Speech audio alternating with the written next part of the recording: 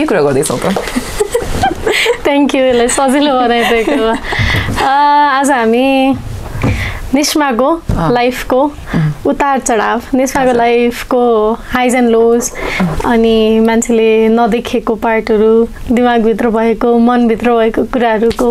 नै कुरा बढी गर्छौँ त्यसलाई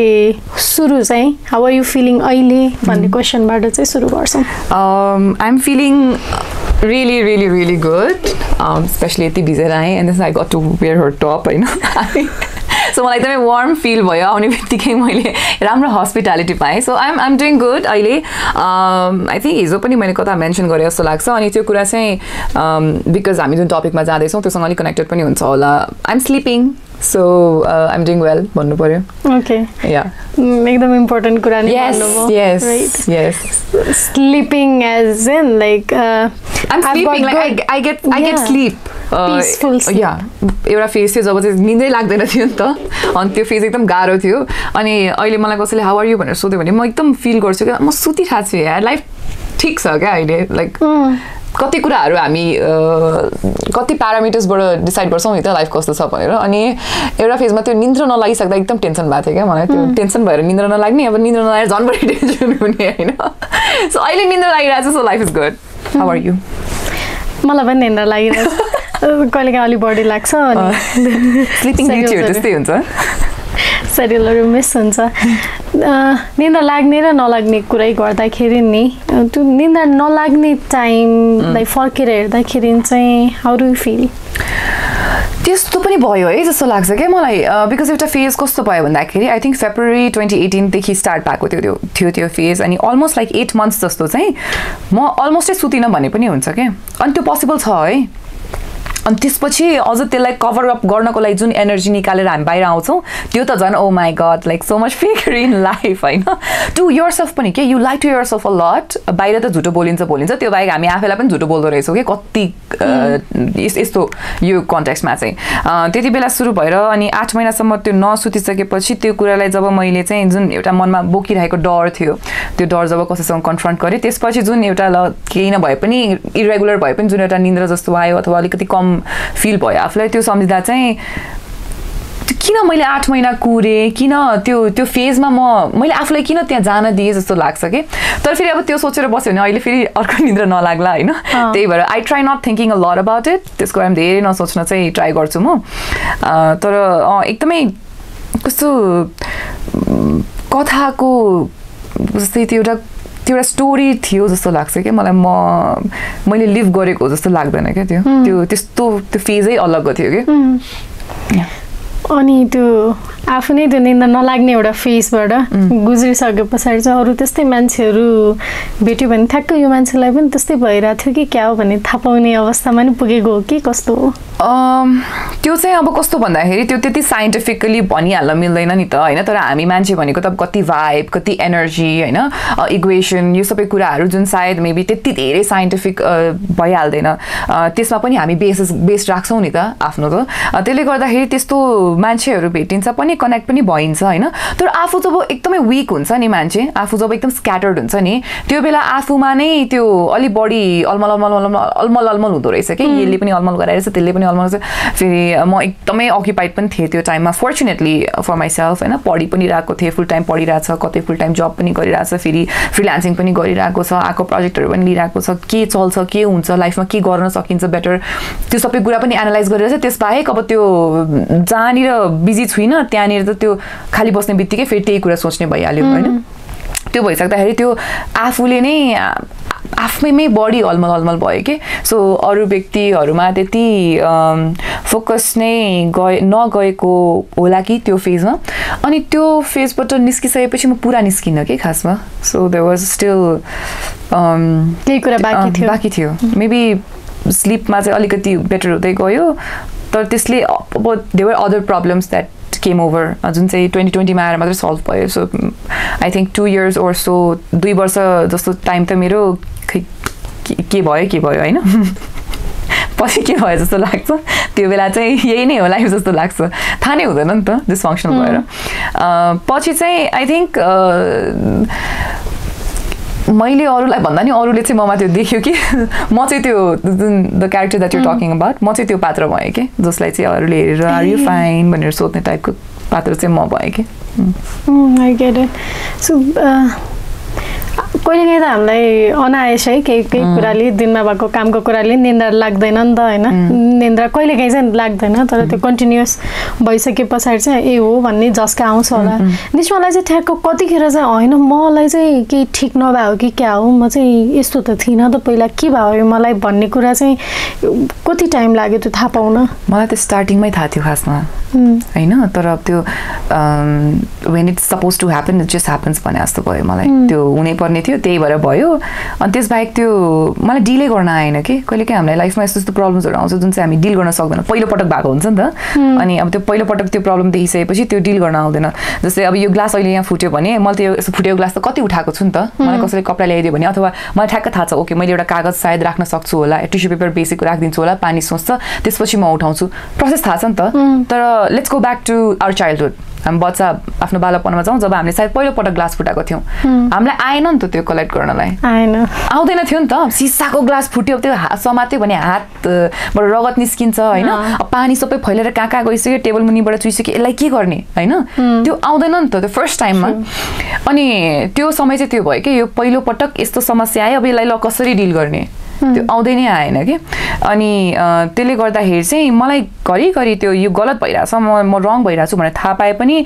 जब डिसफङ्क्सन हुँदै गइन्छ त्यो बेला चाहिँ आफैले नै आफैलाई सपोर्ट गरिँदैन नि त so that is what happen भनौँ न डिल गर्न चाहिँ आएन अनि सुरुमै थाहा पाइसकेको थिएँ मैले गडबड भयो एनर्जी उडेर गइसक्यो कहाँनिर के फिल भइसक्यो मलाई यहाँनिर कहाँ इट्स लाइक गम्प जस्तो बसिसक्यो यहाँ छाती भारी भइसक्यो थाहा भइसक्यो तर पनि अब यो जान्छ भन्दा भन्दै त्यो 2 वर्षको टाइम नै गयो कि अनि बिचमा कसैसँग सपोर्ट लिन गयो कि अथवा मलाई के भएको छ भनेर फिगर आउट गर्न सो मेरो कस्तो भन्दाखेरि लाइफ यस्तो आइरोनी जस्तो भयो यो कन्टेक्स्टमा चाहिँ मैले डिग्री नै साइकोलोजीमा लिएँ मैले ग्रेजुएट पनि साइकोलोजी अनि फिलोसफीमा गरेँ होइन त्यही भएर एक किसिमको मेन्टल हेल्थ इस्युज भयो भने चाहिँ सपोर्ट लिनुपर्छ भन्ने कुरा बुझेँ तर एउटा नेगेटिभ के सेट भएको छ भन्दाखेरि म जहाँ गएर पनि भन्छु कि यो एउटा नेगेटिभ के सेट भएको छ भन्दाखेरि open up talk to your friends and family friends or family तपाईँ आफ्नो साथीभाइ परिवारजनसँग कुरा गर्नुहोस् भन्ने भनिन्छ नि त अनि त्यो नेगेटिभले चाहिँ सबै कुरा बिगारेको छ के यहाँ बुझ्नुभयो जस्तै मेन्टल हेल्थ प्रब्लम जस्तै अब डक्टर हो भने त म मेरो साथीहरूलाई गएर ओ हेर न मेरो यहाँ त यस्तो घाउ भएछ भनेर देखाएर मात्र त हुँदैन नि त के गर्नुपर्छ त you have to go to a professional जसले चाहिँ त्यो सिलाइदियोस् कि साथीले हेरेर ए ला तिमीलाई त दुखेछ भनेर यसो गर्यो त निको हुँदैन नि त but with mental health we expect that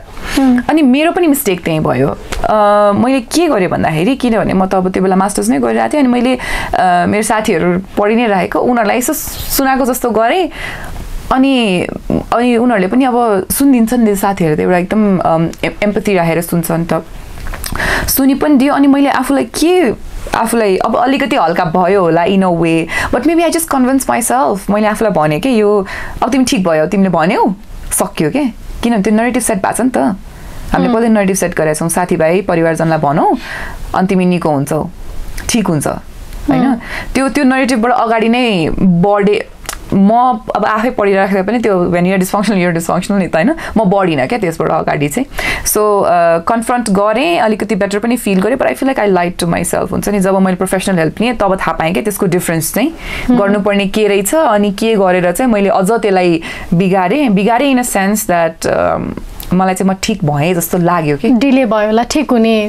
मलाई एउटा इल्युजन भयो कि म ठिक भएँ भनेर त्यो गलत फहमी भन्छ नि आफूलाई हो त्यो भयो कि म ठिक भएँ भनेर कि बच्चा बेलामा मामुले गरेर निको भयो भने जस्तो त्यस्तो भयो क्या आफैलाई सो त्यो चाहिँ एउटा रङ हो है त्यो फ्रेन्ड्स एन्ड फ्यामिलीलाई भनेर ठिक हुने भन्ने चाहिँ त्यो हेल्थ इस्यु नै हो त्यो एउटा कन्डिसन नै हो अनि त्यसलाई हिल गर्नको लागि चाहिँ प्रोफेसनल्स कहाँ नै जानुपर्छ फ्रेन्ड्स एन्ड फ्यामिलीलाई सेयर चाहिँ गर्ने हो यस्तो भइरहेछ भनेर तर उहाँहरूले क्योर गरिदिनुहुन्छ अथवा मैले आफैले आफूलाई क्योर गर्छु भन्ने कुराको कन्फिडेन्स सुरुमै चाहिँ नराखौँ होइन त्यसपछि आफूलाई एउटा मेन्टेन गर्न सकिन्छ होला जुन चाहिँ अब आई एम स्टिल त्यो एकदमै कन्ट्रोभर्सियल हुन्छ त्यो स्टेटमेन्ट होइन तर पनि आई वुड रियली सजेस्ट सुरुमा चाहिँ एउटा प्रोफेसनलकै जानुपर्छ पर्सनल एक्सपिरियन्सबाट पनि म त्यो भन्छु अनि of course from the fact that I have studied the subject त्यसबाट पनि म चाहिँ त्यही भन्छु जस्तै तपाईँ आफू नै क्लिनिकल साइकोलोजीमा ग्रेजुएट गर्नुभएको छ नि त अनि यो कुन पोइन्टमा पुगेपछि चाहिँ प्रोफेसनलकोमै जाने अनि कुन पोइन्टमा चाहिँ साथीभाइहरूसँग कुरा गर्दाखेरि पनि ठिक हुनसक्छ भन्ने त्यस्तो केही हुन्छ कि होइन सिधै गाह्रो हुनासाथै एकैचोटि प्रोफेसनलकोमा जाने डक्टरकोमा जाने अथवा साइकोलोजिस्टकोमा जाने भन्ने हुन्छ त यस्तो हुन्छ जस्तै हामीलाई कहिलेकाहीँ मान्छे नै हो नि त अनि इमोसन्स त अब अफकोर्स क्वेसन ट्रफ हुन्छ होइन त्यसमै हामी आत्तिहाल्नु पर्ने चाहिँ छैन कि खासमा भन्नु पर्दाखेरि होइन तर इफ 2 हप्तासम्म चाहिँ तपाईँको जुन पहिलाको प्याटर्न थियो स्लिप फुड होइन आफ्नो मुड होइन यो सबैमा चाहिँ अलिकति अब अवेर हुनुहुन्छ भने चाहिँ 2 हप्ताभन्दा बढी भइसक्यो अनि त्यसले चाहिँ एकदम रेगुलर लाइफमा असर पारिरहेको छ भने चाहिँ प्रोफेसनल्स कहाँ गइहाल्न सक्नुहुन्छ होइन त्यसबाहेक अब जस्तै रेगुलरली जीवनमा आउने उतार चढाव अब 2 दिन 3 दिन अलिकति आफूलाई केही कुराले सताइरहेको छ भने चाहिँ गइहाल्नुपर्छ भन्ने छैन कि त्यस्तो कुनै मान्छे पनि हो होइन हरेक कुरामा आत्ति पनि हाल्नु हुँदैन होला कुनै प्रब्लम त सेल्फ पनि डिल गर्न सकिन्छ होइन सो त्यो भन्ने हुन्छ त्यसबाहेक एउटा कुरा चाहिँ मैले के 2-4 जना भेटेको छु जो चाहिँ अब अलिकति उहाँहरू भनौँ न विदेश बसेर आउनुभयो उहाँहरूको लाइफस्टाइलै त्यस्तै किसिमको भएछ होइन उहाँहरू त्यस्तो मेन्टल हेल्थ कन्डिसनै भएको त हुनुहुन्न होइन त्यस्तो डायग्नोज हुनुहुन्न पनि उहाँहरूलाई पनि थाहा छ त्यो कुरा तर उहाँहरू चाहिँ घरिघरि पर्सपेक्टिभको लागि भए पनि जानु हुँदो रहेछ कि त्यो एउटा प्र्याक्टिस चाहिँ हाम्रो नेपालमा चाहिँ भएन तर उहाँहरूले चाहिँ अब आफूलाई बानी बनाउनु भएको रहेछ क्या काउन्सिलर कहाँ समटाइम्स मेबी 3-4 महिनामा चाहिँ अलिक ब्रेक लिँदै फेरि 3 सेसन्स त कति कुरा त 3 सेसन्समै हिल हुन्छ क्या साँच्चै भन्नुपर्दाखेरि 3 सेसन्स जति गर्ने अनि फेरि अलिकति ब्रेक लिने फेरि आफ्नो हिसाबले आफूलाई कति बेला चाहिन्छ भनेर अलिकति जाउँ जस्तो लाग्यो भने जाने टाइपको के त्यस्तो पनि गर्नु हुँदो रहेछ कतिले किनभने काउन्सिलिङ भने त केही होइन नि त काउन्सिलिङमा त केही पनि नै हुँदैन क्या जुन अब हाम्रो एउटा सोसाइटीमा लार्ज स्टिगमा भएको छ नि अब काउन्सिलिङमै गएर कसैले दबाई देला जस्तो हुन्छ नि केही जादु टोनै गर्ला जस्तो उसले थाहा पाएर के नै गरेर सोसियल मिडियामा पोस्टै गर्ला जस्तो भिडियो बनाइदेला जस्तो मुभी बनाइदेला जस्तो जुन एउटा डर छ नि त्यो हुँदैन नि त थेरापी भनेको त यस्तै कन्भर्सेसन जस्तै नै हुन्छ बेसिक होइन त्यसमा त्यति धेरै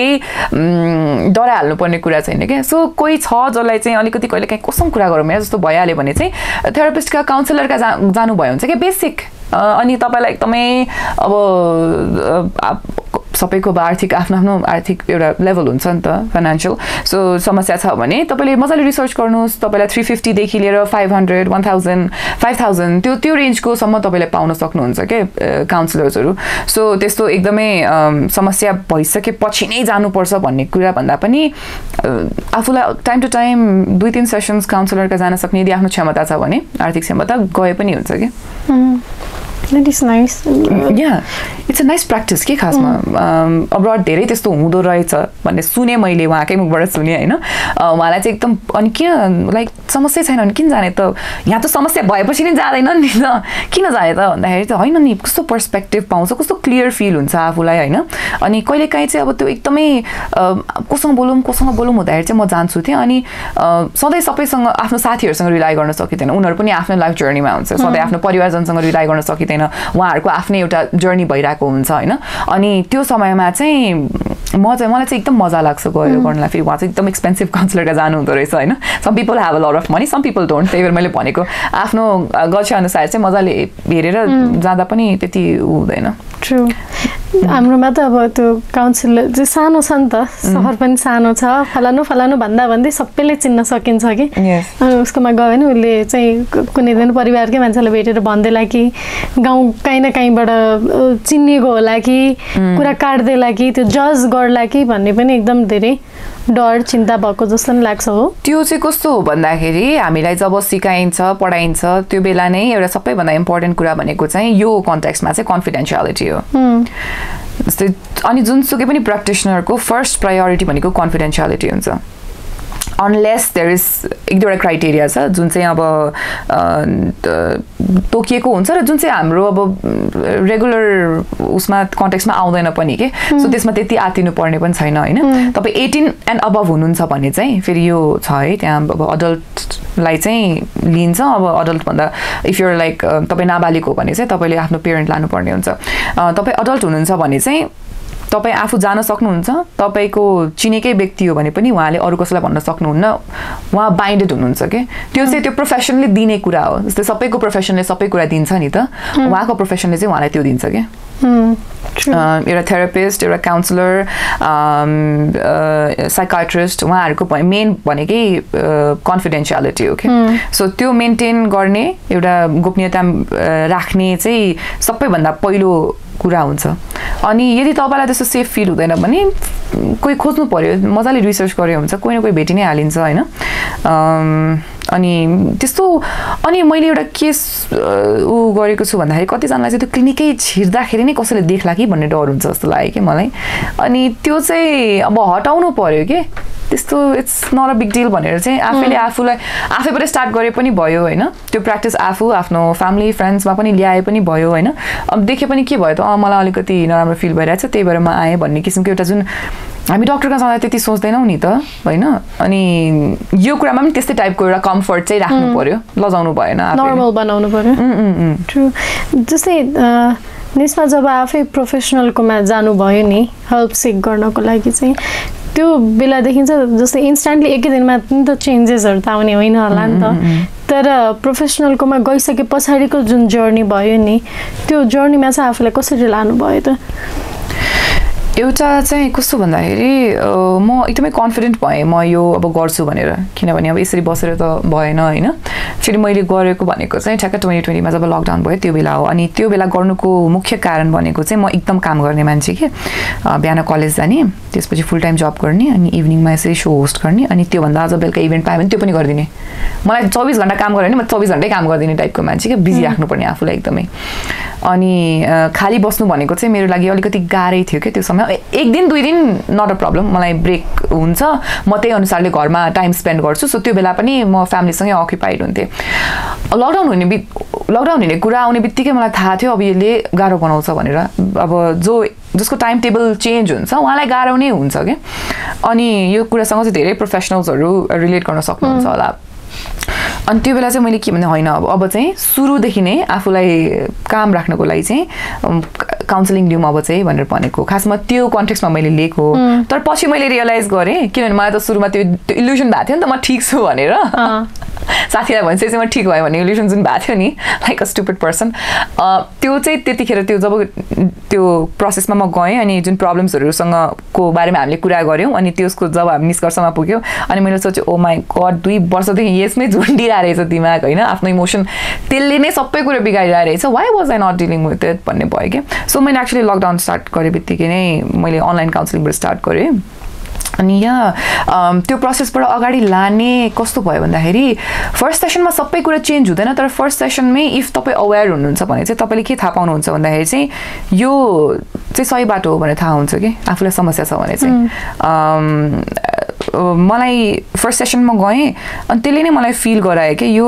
दिस इज राइट। मैले आज जे जति कुरा गरेँ, उहाँले जे जति कुरा भन्नुभयो, मैले जे जति कुरा ओपन गरेँ, यो चाहिँ अलिकति खुलेको हो र योभन्दा अझै भित्र जान सकिन्छ, अनि योभन्दा अझै भित्र गयो भने चाहिँ बेटर हुँदै जान्छ भन्ने कुरा भयो। त्यसबाहेक always give yourself a limit भन्छु क्या म यो कन्टेक्स्टमा चाहिँ। जस्तै मैले अघि भने नि 3 सेसनमा पनि 3 सेसनमा त कति धेरै चेन्ज आउन सक्छ कि, इन्डिभिजुअलमा फरक पर्छ है, हरेक व्यक्तिमा फरक पर्छ। फेरि तिमीले 3 सेसन्स भनेको थियो, म त भएन भन्नु होला फेरि। तर जस्तै एभ्री सेसनमा झन् अझ म आफै आफ्नो बारेमा क्युरियस हुँदै गएँ कि मेरो कन्टेक्स्टमा चाहिँ। तर लिमिट चाहिँ मैले के भन्न खोजेँ भन्दाखेरि 3 सेसन्स हेरौँ न त भनेर एउटा राख्नु के लिमिट, त्यसमा कुनै हार्म छैन नि त होइन। 3 सेसन्स हेरौँ न त के हुँदो रहेछ भनेर लिमिट राख्नु भयो भने पनि that's also a nice trick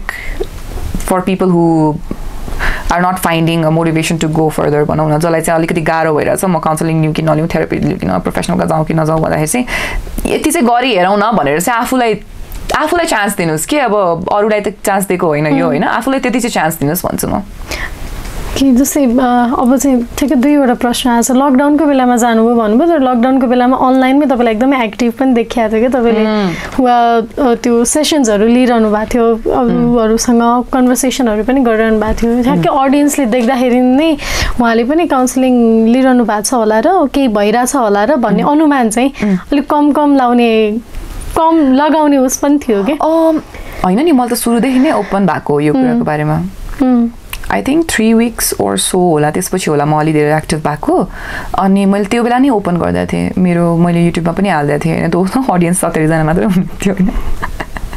मैले हालिदिएको हो कि मैले चाहिँ जसले थाहा पाउनुपर्छ अब सोसियल मिडिया नै थियो त्यो बेला होइन मैले त्यो बेला ओपनली भन्दै मैले चाहिँ यसरी काउन्सिलिङ लिइरहेको छु भनेर त्यो बिकज एउटा त अब त्यसमा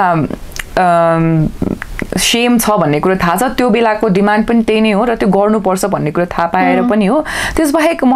I fill a little attach with people who follow me अनि उहाँहरूलाई चाहिँ उहाँहरूबाट यस्तो यस्तो कुराहरू चाहिँ लुकाउनु हुँदैन जस्तो लाग्छ सो मैले सुरुदेखि नै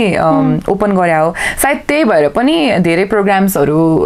आएको पनि होला मलाई बोल्नको लागि थियो होइन त्यसबाहेक आफैले पनि एउटा इनिसिएटिभ लिएको थिएँ मैले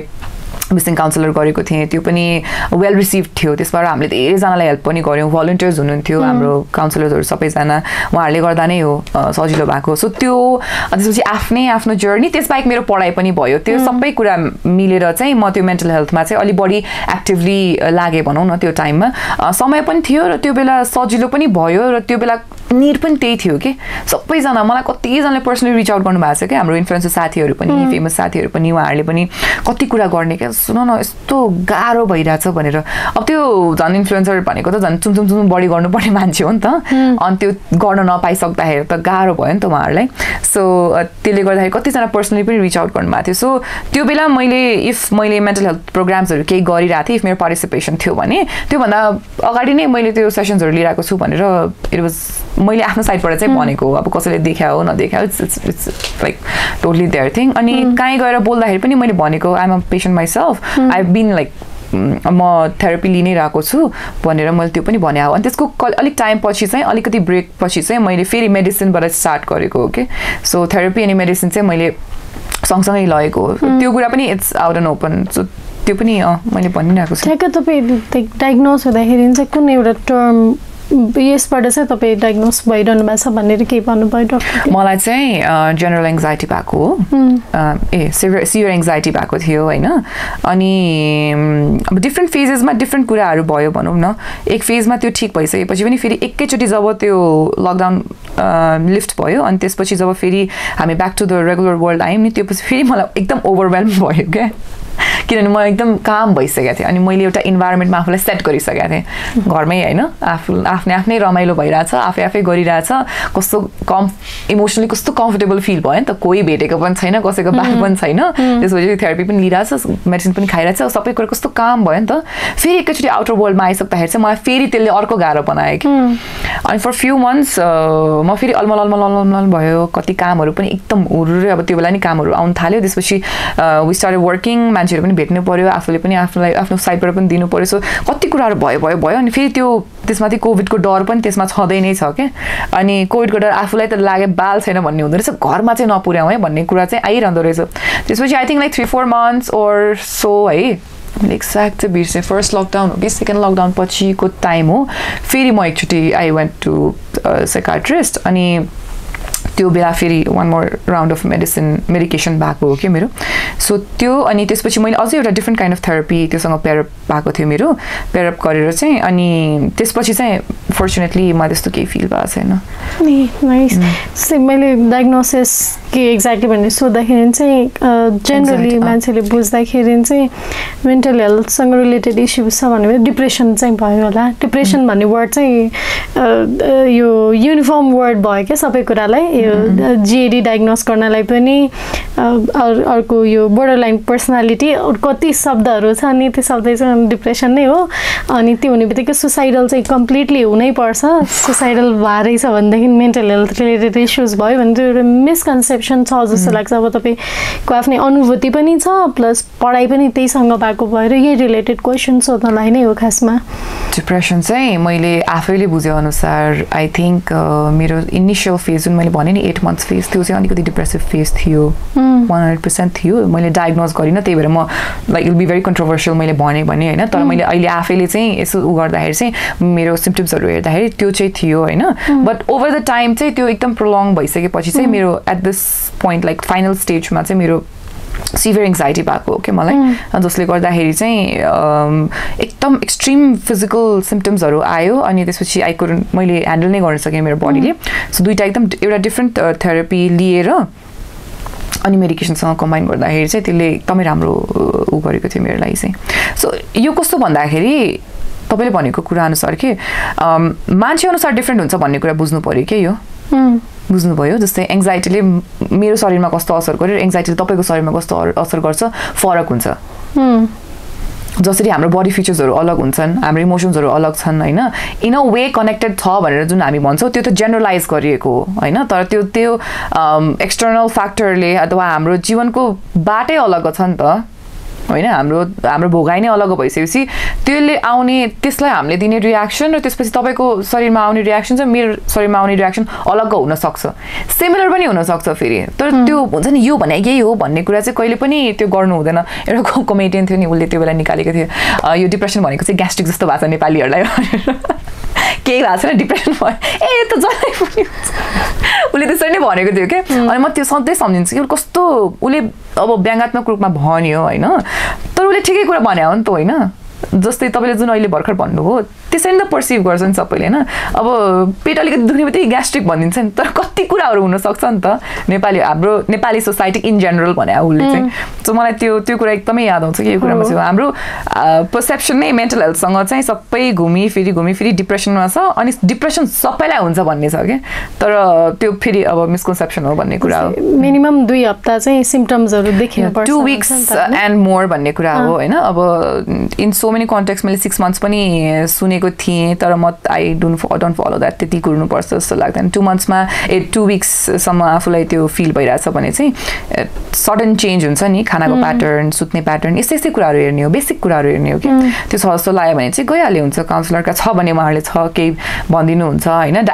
डायग्नोज गर्नु पर्छ भने डायग्नोज गर्नुहुन्छ उहाँहरूले कति कुराहरू त 3 sessions 4 sessionsमै सर्ट आउट पनि हुन्छ अनि यो जस्ट अनि अर्को एउटा जेनरल डर चाहिँ कस्तो पनि रहेछ काउन्सिलरकोमा डक्टरकोमा नजानलाई भनेदेखि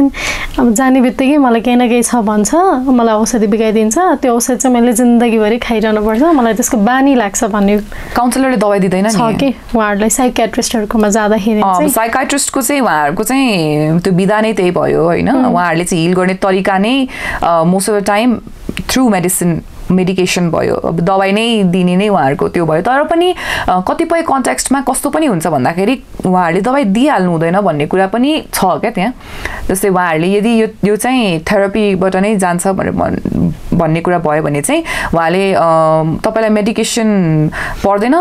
काउन्सिलरका रिफर गरिदिनुहुन्छ क्या थेरापी रेफर गरिदिनुहुन्छ कतिपय कन्टेक्स्टमा उहाँहरूले मेडिसिन र थेरापीलाई कम्बाइन गर्ने सजेसन दिनुहुन्छ जस्तै मेरो केसमा भयो मलाई जब डक्टरले साइकियाट्रिस्टले चाहिँ मेडिकेसन उ गर्नुभएको थियो त्यो बेला उहाँले पहिला तिमी थेरापी पनि स्टार्ट गर अनि यसलाई सँगसँगै इफ यु क्यान भनेर भन्नुभएको थियो अनि त्यसपछि मैले चाहिँ आई लुक्ड अराउन्ड मलाई कुन थेरापी ठिक हुन्छ भनेर त्यसपछि मैले उ गरेर आयो त्यही भएर त्यो सिधै दबाई दिइहाल्छ भन्ने कुरा छैन अब त्यस्तै डर छ भने साइकियाट्रिस्टका नजानुस् काउन्सिलर थेरापीका जानुस् अनि त्यसपछि पनि भएन भने त मेडिकेसन छँदैछ अनि मेडिकेसन लाइफ लङ पर्दैन अब आइएम स्योर तर फेरि सबैको आफ्नो आफ्नो एक्सपिरियन्स हुन्छ त्यही भएर यो पनि फेरि म भनिहाल्दिनँ कन्ट्रोभर्सियल हुन्छ होइन सो आफ्नो आफ्नो एक्सपिरियन्स अनुसार चाहिँ मेडिकेसनमा त्यति प्रब्लम छैन कि किन समस्या छ मलाई त कस्तो मजा लाग्यो दबाई खाएँ निन्द्रा लाग्यो निको भयो निन्द्रा लाग्यो क्या त्यो आई स्वेयर होइन मैले झुटो बोलेको होइन आफ्टर त्यो 8 monthsको एपिसोड पछि म सुतेँ होइन अफकोर्स तर पनि त्यो जुन एउटा ढुक्कको निन्द्रा लाग्ने भएको थिएन क्या जब मैले मेडिकेसन लिएँ अनि जुन फर्स्ट डे मैले मेडिकेसन लिएँ जुन किसिमले त्यसले असर गर्यो अनि म निन्द्रामा पुग्नु लागेको थिएँ नि त्यो मोमेन्ट मलाई अझै पनि याद छ क्या मलाई यस्तो उ फिल भएको कि ल म सुतिरहेको छु मलाई यस्तो खाले आज ढुक्कवाला निन्द्रा आउँछ जस्तो फिलिङ भएको क्या आफैलाई सो मलाई त्यो फेज पुरा याद छ when you're just about to sleep हुन्छ नि हामी सुत्नु लाग्दाखेरिको फेज अनि मलाई राम्रो लागेको थियो कि 1.5 महिना जति पछि चाहिँ आई स्टप माई मेडिकेसन अनि त्यसले असर पनि डिफ्रेन्ट गर्दो रहेछ फेरि सुरुमा चाहिँ अलिक मजाले नै उ हुँदो रहेछ त्यसपछि अब मलाई चाहिँ त्यस्तो भयो आई डोन्ट नो सबैको एक्सपिरियन्स यो चाहिँ एकदमै प्रोफेसनली भन्न खोजेको होइन मैले एज अ पर्सनल एक्सपिरियन्स चाहिँ मैले भनेको त्यसपछि त्यसको असर गर्दै जाँदो रहेछ अनि डक्टरलाई गर्दाखेरि अब नखानु भयो हुन्छ भने ओके सो मेरो चाहिँ त्यस्तो थियो जस्तै अब त्यो निदाउने गाह्रो हुने जस्तो अवस्था त आफ्नो कोर फ्यामिली मेम्बर्सलाई नजिकको फ्रेन्ड्सहरूलाई त थाहा हुन्छ नि त उसले सफर गरिरहेछ उसलाई पीडा भइरहेछ भन्ने देख्छ नि त त्यो बेलामा चाहिँ निस्माकै फ्यामिली मेम्बर्स फ्रेन्ड्सहरूको चाहिँ कस्तो आएको थियो त रेस्पोन्स मैले आई थिङ्क यो मेरो टेडेक्समा पनि भनेको थियो मेरो फर्स्ट डे मैले भने नि मलाई सुरुमै थाहा थियो केही गडबड भयो भनेर त्यसपछि म घर फर्केपछि 1-2 दिनमा मामुली के भयो तेरो बिकज अब एउटा सबैको एउटा अरा हुन्छ नि त त्यो अरा नि जान्छ के मेन्टल हेल्थ कन्डिसन भइसक्दाखेरि अनि मलाई चाहिँ त्यो अल अफ अ सडन नै भयो के जस्तै एउटा एपिसोडबाट त्यो हुने भन्दाखेरि अल अफ अ सडन भयो अनि मामुले के भयो भनेर सोध्छ क्या मलाई के भयो मुखबाट रङै उडेर गएको छ त के भयो भनेर सोध्छ अनि मैले के पनि भएको छैन भने तर थाहा पाइसक्छ थियो त्यो मोमेन्टदेखि अफकोर्स मेरो फ्यामिली एकदम सपोर्टिभ पनि होइसिन्छ होइन गर्न पनि खोज्सिन्छ तर अब आफूले कति अलाउ गर्ने भन्ने कुरा पनि हुन्छ नि त होइन सो त्यो आई थिङ्क मैले नै धेरै ब्लक गरेँ क्या अनि कति ट्राई गर्छु अब म सम्झिन्छु कि बिचारा अब यस्तो माया गर्ने फ्यामिली छ अनि मैले चाहिँ के गरे होला जस्तो पनि लाग्छ कति कुरामा चाहिँ उहाँहरूमा कन्फाइन गर्न खोज्दाखेरि पनि गर्न चाहँदा पनि अब उहाँहरूलाई नराम्रो फिल हुन्छ होला कसरी भन्ने यो दो उहाँहरू अब जतिसुकै भने पनि उहाँहरू एकदम ओपन हुनुहुन्छ क्या एकदमै ओपन हो my parents the like one of the best क्याटेगोरीमा राख्न सकिन्छ कि mummy पापालाई in terms of like मैले यदि चाहेँ भने म मेरो पापासँग आरामले त्यो कुरा गर्न सक्छु कि तर त्यो मैले अहिले मात्रै रियलाइज गरेँ क्या त्यो बेला त एक्सट्रिम फियर भयो नि त कसरी सुनाउने यस्तो कुरा होइन यस्तो कुरा कसरी सुनाउने त्यो एक्सट्रिम फियर भयो कि अब पहिलो फर्स्ट टाइम पनि भने नि ह्यान्डलै गर्न आएन कि त्यो बेला चाहिँ आफैले जबरजस्ती आफैले त्यो देखाउन खोज्ने क्या आइम फाइन टाइपले होइन फेरि त्यसबाहेक जुन मैले भने नि बिजी थियो सेड्युल त्यसले गर्दाखेरि त्यो पन्छिन पनि सजिलो भयो कि कलेज जाने कलेजबाट फेरि काममा जाने अनि अलि बेलुका फर्किने खानासाना खाने अनि ट्राई नट टु कम्युनिकेट के आफैले त्यो भएको कनेक्सन पनि छुट्याउन खोज्ने त्यसबाहेक यो कन्टेक्समा फेरि त्यही एउटा कुरा भन्छु कि म जतिसुकै माया गर्ने फ्यामिली भयो भने पनि एक लेभलको सपोर्ट आउन सक्छ तर प्रोफेसनल्स कहाँ जानुपर्ने कन्डिसनमा चाहिँ त्यसले नै इभेन्चुली ठिक गर्छ कि जस्तै नि आफूलाई गाह्रो भएर अब अवस्थामा बेस्ट फ्रेन्ड्सहरू हुन्छ नि अलिक बढी माया गर्न खोज्ने होइन के भयो तिमीलाई के भयो एकदम बोक्नै खोज्ने यस्तो नहो तिमी भनेर ओभर डु गर्न नि खोज्ने खालको हुन्छ नि जस्तै आफू नै त्यो फेजमा भएको बेलामा चाहिँ यतिसम्मको मात्रै गर्दै हुन्थ्यो योभन्दा बढी नगर्दै हुन्थ्यो भन्ने जस्तो केही फिलिङ्सहरू हुन्थ्यो कि कस्तो हुन्थ्यो मलाई कसैले पनि मेरो प्रब्लम सल्भ गर्न सक्छ जस्तो लागेको थिएन त्यो टाइममा त्यही भएर पनि मैले आई थिङ्क फ्यामिलीलाई पनि अलिकति नभनिकन अथवा हुन्छ नि आफू चाहिँ कामको कारणले स्ट्रेस भएको जस्तो पढाइको कारणले स्ट्रेस भएको जस्तो देखाएर कन्टिन्यू गरेँ कि जस्तो लाग्छ कि त्यो बेला त्यो एक्टिङ स्किल्स एकदम काम आयो बच्चा बेलादेखि जुन ड्रामा गर्ने एउटा थियो नि त्यो एकदम काम आयो जस्तो लाग्छ मलाई त्यो कामले गर्दा स्ट्रेस भएको पढाइको स्ट्रेस भएको जस्तो होइन तर मलाई साथीहरूसँग पनि त्यो एउटा आफ्नो एक्सपेक्टेसन्स त्यस्तो हुन्छ नि उसले मेरो प्रब्लम सल्भ गर्छ भन्ने नै त्यो भएन क्या सो जोसँग जे गर्नुपर्ने हो जस्तै अब साथीभाइहरूसँग पढाइको कुरा गर्नुपर्ने अथवा उसको लाइफको कुरा गर्नुपर्ने अथवा खासा खानुपर्ने रमाइलो गर्नुपर्ने त्यो एक हुने होइन त्यसपछि चाहिँ यही प्रब्लम सल्भ गर्दै हुन्थ्यो भन्ने नै त्यो नभएको क्या तर आफू पनि क्ल्यारिटी नभएर पनि हो कि जस्तो लाग्छ कि कहिले यसो सोच्दै जाँदाखेरि जस्तै आफूलाई पनि क्लियर हुनु पर्यो नि त के भएको भनेर क्लियरै छैन आफूले जस्तो थाहा छ अलिकति स्याड फिल भइरहेछ भनेर के त्यो अलिकति स्याड भइरहेछ अरे क्या त्यत्रो सुत्या छैन कस्तो लाइटली लिएको क्या आफूले चाहिँ त्यो भएको अनि यो जान्छ जसरी लाइफमा यति गयो सबै जान्छ भन्ने भयो कि त्यो सो आई थिङ्क त्यो एउटा मल्टिपल कुरा छ क्या यसमा त्यो क्ल्यारिटी नै छैन क्या मलाई अहिलेसम्म पनि क्ल्यारिटी छैन क्या इमेजै दुईटा बनायो जस्तो भयो नि होइन त्यही नै हुन्छ नि त ह्याप्पी इमेज यतापट्टि छ तर बेलुका निदाउन पनि सकेको छैन त्यही नै हो क्या जस्तै हाम्रो मिडियाहरूले पपुलर मिडिया सोसियल मिडिया भनौँ अहिलेलाई त्यो कन्टेक्स्ट पनि छ त्यसबाहेक अब हामी बच्चैदेखि न्युजपेपर च्यानल्सहरू अब हामीले हेऱ्यौँ भने पनि मानसिक स्वास्थ्यको बारेमा केही लेखेको छ भने पनि डिप्रेसनको बारेमा केही लेखेको छ भने पनि न्युजपेपरमा पिक्चर्स हेऱ्यौँ भने इट्स अलवेज हुन्छ नि भ्यार रोगको जस्तो कपाल भ्याराङ भएको जस्तो हुन्छ नि कि त हात काटेको हुन्छ नि अनि त्यसमाथि त्यो सुसाइडल त्यो राखिदिन्छ क्या फाँसी राखिदिन्छन् क्या मान्छेहरूले त्यो मिडिया हाउसेसहरूले त्यो अवेरनेस नभएर होइन त्यस्तो राखिदिने होइन ब्लेडहरू देखाउने एकदम त्यस्तो हुँदैन के त्यस्तो हुँदैन त्यो होइन क्या that's not the face of depression That's not the face of mental health condition. त्यो त एकदमै इन भित्र भइरहेको हुन्छ अनि त्यो मेबी एक्लै हुँदा मात्रै त्यो फेज हुन्छ क्या अनि त्यसलाई चाहिँ त्यसरी हामीले प्रोजेक्ट गर्दाखेरि धेरैजनाले चाहिँ ए त हाँसिरहेको छ यो ठिक छ भन्ने कुरा आएको छ क्या जुन गलत हो आई स्टिल रिमेम्बर मेरो बेस्ट फ्रेन्डको वेडिङ थियो म गएँ टक्क मजाले मेकअप सेकअप गरेर गाउन साउन लाएर हुन्छ स्लिट थाई स्लिट गाउन लाएर गएँ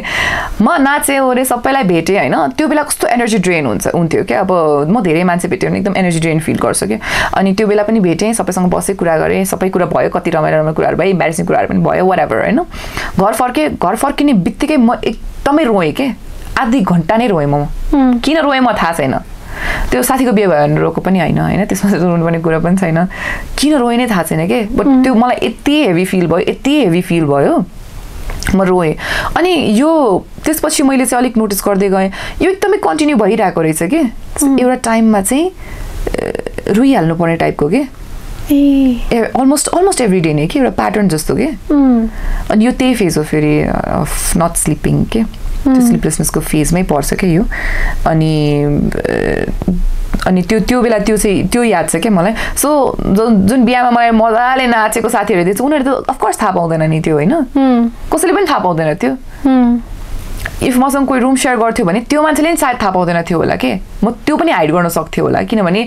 त्यो अब त्यस्तै नै हुँदो रहेछ त्यो टाइममा नट बिकज उहाँहरू सपोर्टिभ हुनुहुन्न नट बिकज मेरो वरिपरिको माया गर्ने मान्छेहरूले मलाई कम माया गर्नुभएको होइन उहाँहरूले एकदम धेरै माया गर्नुभएको हो त्यो एकदम धेरै सपोर्ट दिन पनि खोज्नु भएको तर अब सपोर्ट लिने एउटा कम्फर्ट आफूमै पनि नभएको अनि आफै क्ल्यारिटी पनि नभएको यसको आन्सर अझै पनि साँच्चै भन्नुपर्दा म ठ्याक्कै भन्छ किन नभने होला भनेर अहिलेसम्म पनि छैन क्या तर या यो जुन मिडियाको कुरा छ नि यो चाहिँ म भन्छु पनि अस्ति एउटा न्युज पेपरमा बोलाउनु भएको थियो कुरा गर्नलाई अनि मैले भने तपाईँहरू यो पिक्चर्स युज नगर्नुहोस् भनेर क्या त्यो फाँसी राख्ने द्याट्स नट राइट त्यो राख्ने नै होइन नराख्नुहोस् त्यो रुनु लागेको जसले पनि त्यो नगर्नुहोस् कतै इज एब्सोल्युटली फाइन तर हाम्रो पपुलर मिडियामा यति धेरै आयो होइन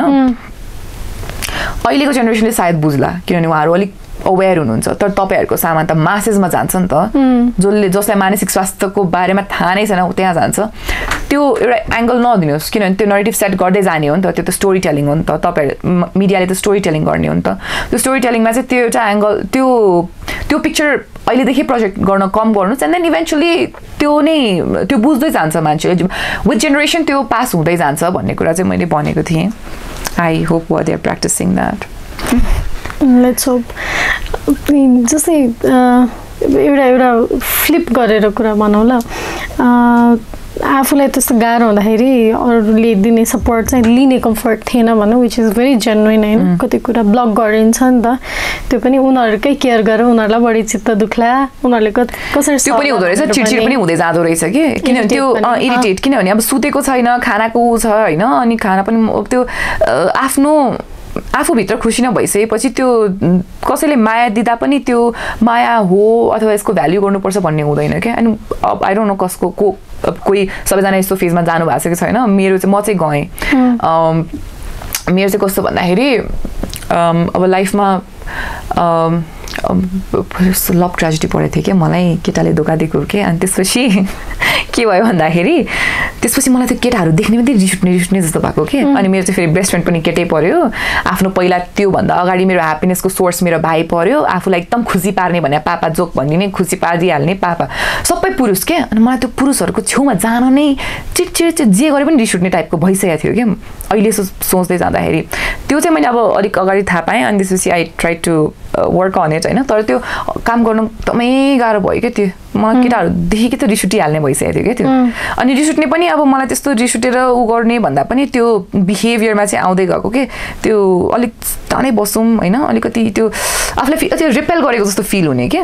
अनि त्यो चाहिँ हरेक रिलेसनसिपमा आयो क्या त्यो सो कतिपय टाइममा even if they would try होइन कति ट्राई गर्नुभयो भने पनि त्यो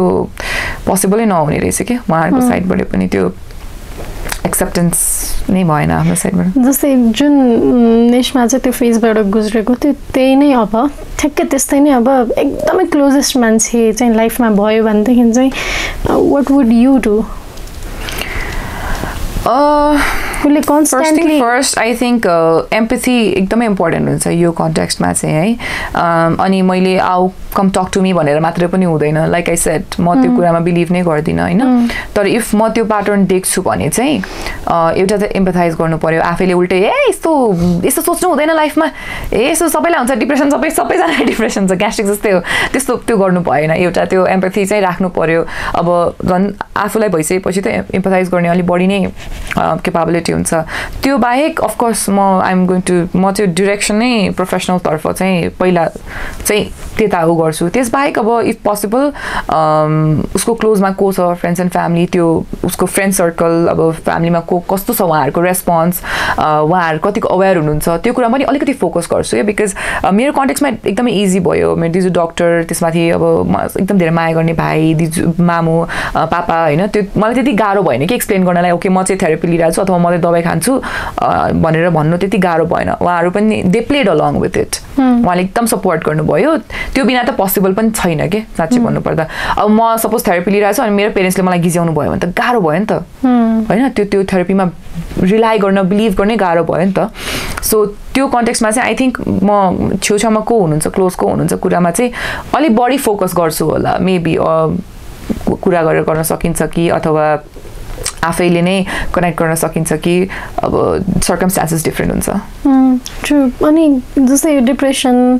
एन्जाइटी यो भन्ने कुरा चाहिँ 1.5 महिनामै निको हुने अथवा 5 महिनामा निको हुने यस्तो भन्ने त्यो टाइम पिरियड हुन्छ त निको हुने यसको प्रलङ हुने टाइम चाहिँ यति डेफिनेट हुन्छ होइन चाँडैमा यति हुन्छ भन्ने जस्तो के हुन्छ त मैले अघि भने नि मेरो कन्टेक्स्टमा मैले भने नि पर्सनल एक्सपिरियन्स बढै जाउँ होइन मैले सुरुमा थेरापी लिएँ त्यसपछि आई टुक मेडिकेसन फेरि बिचमा ग्याप भयो अनि फेरि मलाई बल्झ्यो त्यो बेला झन् एकदमै फिजिकल्ली नै एक्सट्रिम सिम्पटम्सहरू देखियो अनि त्यसपछि मैले अरू 2टा थेरापिजहरू ट्राई गरेँ सो यो कतिखेर कुन कन्टेक्स्टले लिएर आउँछ केले ट्रिगर गर्छ अनि कसरी प्रोलङ भएको छ कसरी रियाक्सन गर्छ त्यो मान्छेअनुसार फरक पर्छ के कसैलाई मेबी एकचोटि उहाँहरू जानुहुन्छ अनि ठिक हुनुहुन्छ त्यसपछि दे नेभर रिल्याप्स हुँदैन होला कसैलाई रिल्याप्स हुन्छ हाई चान्सेस अफ रिल्याप्स सबैलाई नै छ त्यो एउटा छँदै नै छ कि सो त्यसलाई त्यसरी बक्समा नहालौँ specially in a programme like this हामीले कस्तो भन्दाखेरि अलिकति फ्लेक्सिबिलिटी राखौँ न लेमन ल्याङ्ग्वेजमा भन्दाखेरि चाहिँ यो यसरी नै ठिक हुन्छ यस्तै गर्नुपर्छ त्यो एउटा यसमा फ्लेक्सिबल हुनुपर्छ कि यसमा चाहिँ मैले यो बक्सभित्र चाहिँ यसलाई सबै कुरालाई हालिदिन्छु यसभरि नै म सबैलाई अटाउँछु भनेर चाहिँ त्यो नगरौँ के त्यो स्टिफ रिजिड कन्सेप्ट नराखौँ भन्छु म चाहिँ फ्लेक्सिबल हौँ यो कुरामा जस्तै हामीले कतिपय समयमा चाहिँ थेरापीकै कुरामा पनि सजेसन्स दिँदाखेरि चाहिँ तपाईँलाई एउटा थेरापिस्ट कहाँ जाँदाखेरि if you don't feel connected comfort भएन भने चेन्ज द थेरापिस्ट भन्छौँ क्या हामी चेन्ज द थेरापिस्ट त्यो कुनै अब उहाँ प्रोफेसनल हो भने बित्तिकै that he or C is your therapist भन्ने छैन कि you can change your therapist जब तपाईँलाई चाहिँ यो थेरापिस्टसँग चाहिँ म कम्फर्टेबल छु जस्तो लाग्छ that's when you go ahead with the sessions के सो त्यो कुराहरू पनि आउँछ कि सो फ्लेक्सिबिलिटीको कुरा आयो नि त यहाँ पनि होइन आफूलाई रिजिड बनाउनु भएन कि ए ऊ त प्रोफेसनल उसले नै त्यस्तो त्यो मेन्टालिटी राख्नु हुँदैन कि मैले इनफ्याक्ट आफै पनि प्रब्लम हुँदाखेरि मैले कति आफै प्रोग्राम्सहरू पनि गरिरहेको थिएँ त्यो बेला मैले एकजना काउन्सिलरसँग कुरा गर्दै जाँदाखेरि चाहिँ अनि मैले मलाई त एङ्जाइटी छ यस्तो भने मलाई त एङ्जाइटी छ कस्तो छिटो भइहाल्छ कस्तो यसरी नै बोलिरहेको थियो अनि उहाँले निष्माजी अब जेनरली हामीले प्र्याक्टिस गर्दाखेरि कस्तो भन्छौँ भन्दाखेरि कहिलेकाहीँ हामीले आफैलाई स्टिरियोटाइप गर्छौँ भन्नुभयो क्या उहाँले हामीले आफैलाई यति भन्छौँ कि हामीलाई यो छ भनेर त्यो हुनु नपर्ने टाइममा पनि त्यो सोचेरै पनि हुन्छ भनेर भन्नुभयो के अनि अब त्यो खास आई डोन्ट नो त्यो कतिको साइन्टिफिकल्ली उहाँले त्यसलाई ऊ गर्न सक्नुभयो तर मैले बुझेँ क्या उहाँले के भन्नुभयो भनेर त्यसपछि मैले त्यसमा काम गर्न ट्राई गरेँ क्या जस्तै मलाई पहिला कस्तो हुन्थ्यो भन्दा धेरै बेर यस्तो स्टुडियोमा बस्यो भने चाहिँ सास फेर्न गाह्रो हुने टाइपको यर्निङ टाइपको हुन्छ नि आफैलाई होपलेस बनाएको हो क्या त्यो चाहिँ अनि मलाई त्यो अब 1-2चोटि भयो होला त्यसपछि आई अलवेज टेल माइसेल्फ मलाई एङ्जाइटी छ अब यो गाह्रो हुनुभयो अनि म चाहिँ अब कस्तो भन्दाखेरि मलाई ठुलो प्याराग्राफ दियो भने स्क्रिप्टमा म बोल्न सक्दिनँ कि मलाई चाहिँ पोइन्टर्स आफ्नो आफ्नो स्टाइल हुन्छ बोल्दाखेरि पोइन्टर्स राख्यो भने चाहिँ बोल्न सजिलो हुने अब त्यो प्याराग्राफ दिने बित्तिकै मलाई उहिले भइसक्ने क्या त्यो चाहिँ मैले आफैलाई स्टिरियोटाइप गरेको हो क्या सो यस्तो कन्टेक्स्टमा चाहिँ फ्लेक्सिबिलिटी राख्दै जानु पऱ्यो कि आफैलाई फ्लेक्सिबल बनाउन चाहिँ ट्राई गर्नु पऱ्यो एक्सपेरिमेन्ट गरौँ एक्सप्लोर गरौँ यो पनि गर्न सकिन्छ भनेर चाहिँ राख्नु पऱ्यो सो अब हुन त आएर यहाँनिर धेरैजनाले भन्नुहुन्छ होला होइन यस्तो चाहिँ यस्तो छ यो स्ट्याटिस्टिकली यस्तो देखिएको छ यो छ त्यो छ भनेर तर हाम्रो जुन सोसाइटी छ जुन अडियन्सेस हुनुहुन्छ मलाई उहाँहरूलाई त्यति आइडिया छ जस्तो लाग्दैन अनि उहाँहरूले हामीले त्यसरी आइडिया पिच गर्नु जस्तो हुन्छ जस्तो पनि लाग्दैन कि सो सबै कुरालाई यो एउटै ग्लासमा चाहिँ म सबै कुरो कोस्छु भनेर नगरौँ let's make it more flexible तपाईँलाई एउटा थेरापिस्टसँग भएको छैन भने अरूसँग जानुहोस् एक्सपेरिमेन्ट गर्नुहोस् अनि त्यसमा झकझकाउनु पर्ने कुरा पनि छैन यतिमै ठिक हुन्छ भनेर पनि नराख्नुहोस् एउटा आफूलाई लिमिटेसन्स दिनुहोस् तर त्यसपछि पनि अझै पर्छ जस्तो लाग्छ भने जानुहोस् यस्तो कुराहरूमा चाहिँ अलि फ्लेक्सिबल चाहिँ हुनुपर्छ भन्ने चाहिँ मेरो आफ्नो पर्सनल अनि अरूहरूलाई देखेको पनि एक्सपिरियन्सबाट चाहिँ I really like to put that true Nishma आफू यो कुराहरूमा एकदम धेरै भोकल पनि हुनुहुन्छ पहिल्यैबाट नै होइन खासमा अरू धेरैले चाहिँ एकदम गाह्रो भयो भने निश्मालाई होइन एटलिस्ट ऊ त छ भनेर सम्झिने गरी नै त्यो छाप पनि बनाउनु भएको छ र सँगसँगै चाहिँ मिडिया पर्सनालिटी हुनुहुन्छ क्यामेराबाट चाहिँ अनुहार खिचिरहनुपर्छ धेरैजनाको घरको टिभीमा आई पनि रहने मान्छे हुनुहुन्छ त्यो काममा पनि हुनुहुन्छ कर्पोरेट सेटिङ्समा पनि धेरै नै काम गर्नुहुन्छ जस्तै आफू यो म चाहिँ मानसिक स्वास्थ्यसँग सम्बन्धित कुराहरूले चाहिँ गाह्रो भएर औषधि पनि खाइरहेको छु थेरापी पनि लिइरहेको छु भन्ने कुरा पनि भनिरहनु भएको छ कर्पोरेटमा काम पनि गरिरहनु भएको छ कतिपय सेटिङ्समा चाहिँ कर्पोरेटमा काम गर्ने अवस्थामा चाहिँ यस्तो गरिरहनु भएको छ अब के गर्ने काम गर्न सक्नु होला र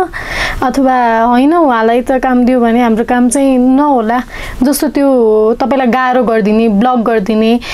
तपाईँ मेन्टल हेल्थ रिलेटेड कुरा गर्नुहुन्छ भन्ने कारणले नै तपाईँलाई ब्लक गरिदिने जस्तो सिचुएसन्सहरू आएको छ तपाईँलाई नो छैन मेरो कन्टेक्स्टमा चाहिँ छैन it also has to do with the confidence that I carry दुईटै कन्टेक्स्टमा है जस्तै मैले मेरो अहिले यो vulnerable side अथवा मेरो जर्नी जुन हिसाबले म सुनाउँछु त्यो एउटा साइड भयो त्यो पनि म कन्फिडेन्टली नै गर्छु त्यसबाहेक म जब काम गर्न जान्छु एट एनी प्लेस कन्फिडेन्टली नै गर्छु बिग्रेको कामहरू पनि छन् सबै काम मैले राम्रो गरेको छु भन्ने पनि भन्दिनँ होइन सब कोही पनि पर्फेक्ट हुँदैन झन् यस्तो समस्या भइसकेपछि त झन् जुन काम म गर्छु खासमा त्यो गर्नै नसक्नु पर्ने होइन तैपनि मैले राम्रै गरेको है त्यो हेरिकन चाहिँ अहिले सोच्दाखेरि आम्मामा के कसरी गऱ्यो होला है स्टेजमा चढ्नुभन्दा म ब्याक स्टेजमा नि यति नजिक सकेसम्म मेरो आँखाभरि आँसु हुने होइन थरथर काम नै त्यसपछि फेरि स्टेज गइसकेपछि चाहिँ नहुने क्या त्यस्तो पनि त्यति एनर्जी ग्यादर गरेको छु क्या मैले सो कन्फिडेन्टली आफ्नो भनरेबल साइड आफ्नो स्टोरी राख्छ कसैले भने नि त्यो मान्छेलाई कसैले केही पनि भन्दैन कि अल्सो काममा पनि राम्रो हुनु पर्यो है फेरि त कामै बिगारेछ भने त कसैले किन काम दिन्छ कन्टिन्युसली होइन तर त्यो त्यस्तो चाहिँ मैले चाहिँ फेस गरेको छैन गर्न सक्छन् है मान्छेहरूको हुन सक्छ त्यस्तो स्टोरी छ नै म जुन सेक्टरमा छु यहाँनिर चाहिँ होइन उसले चाहिँ डिप्रेसनको मेडिसिन खान्थ्यो अरे उसलाई चाहिँ यो काम कमिटीमा नराखौँ विक छ अथवा उसले चाहिँ काम बिगारिदिन्छ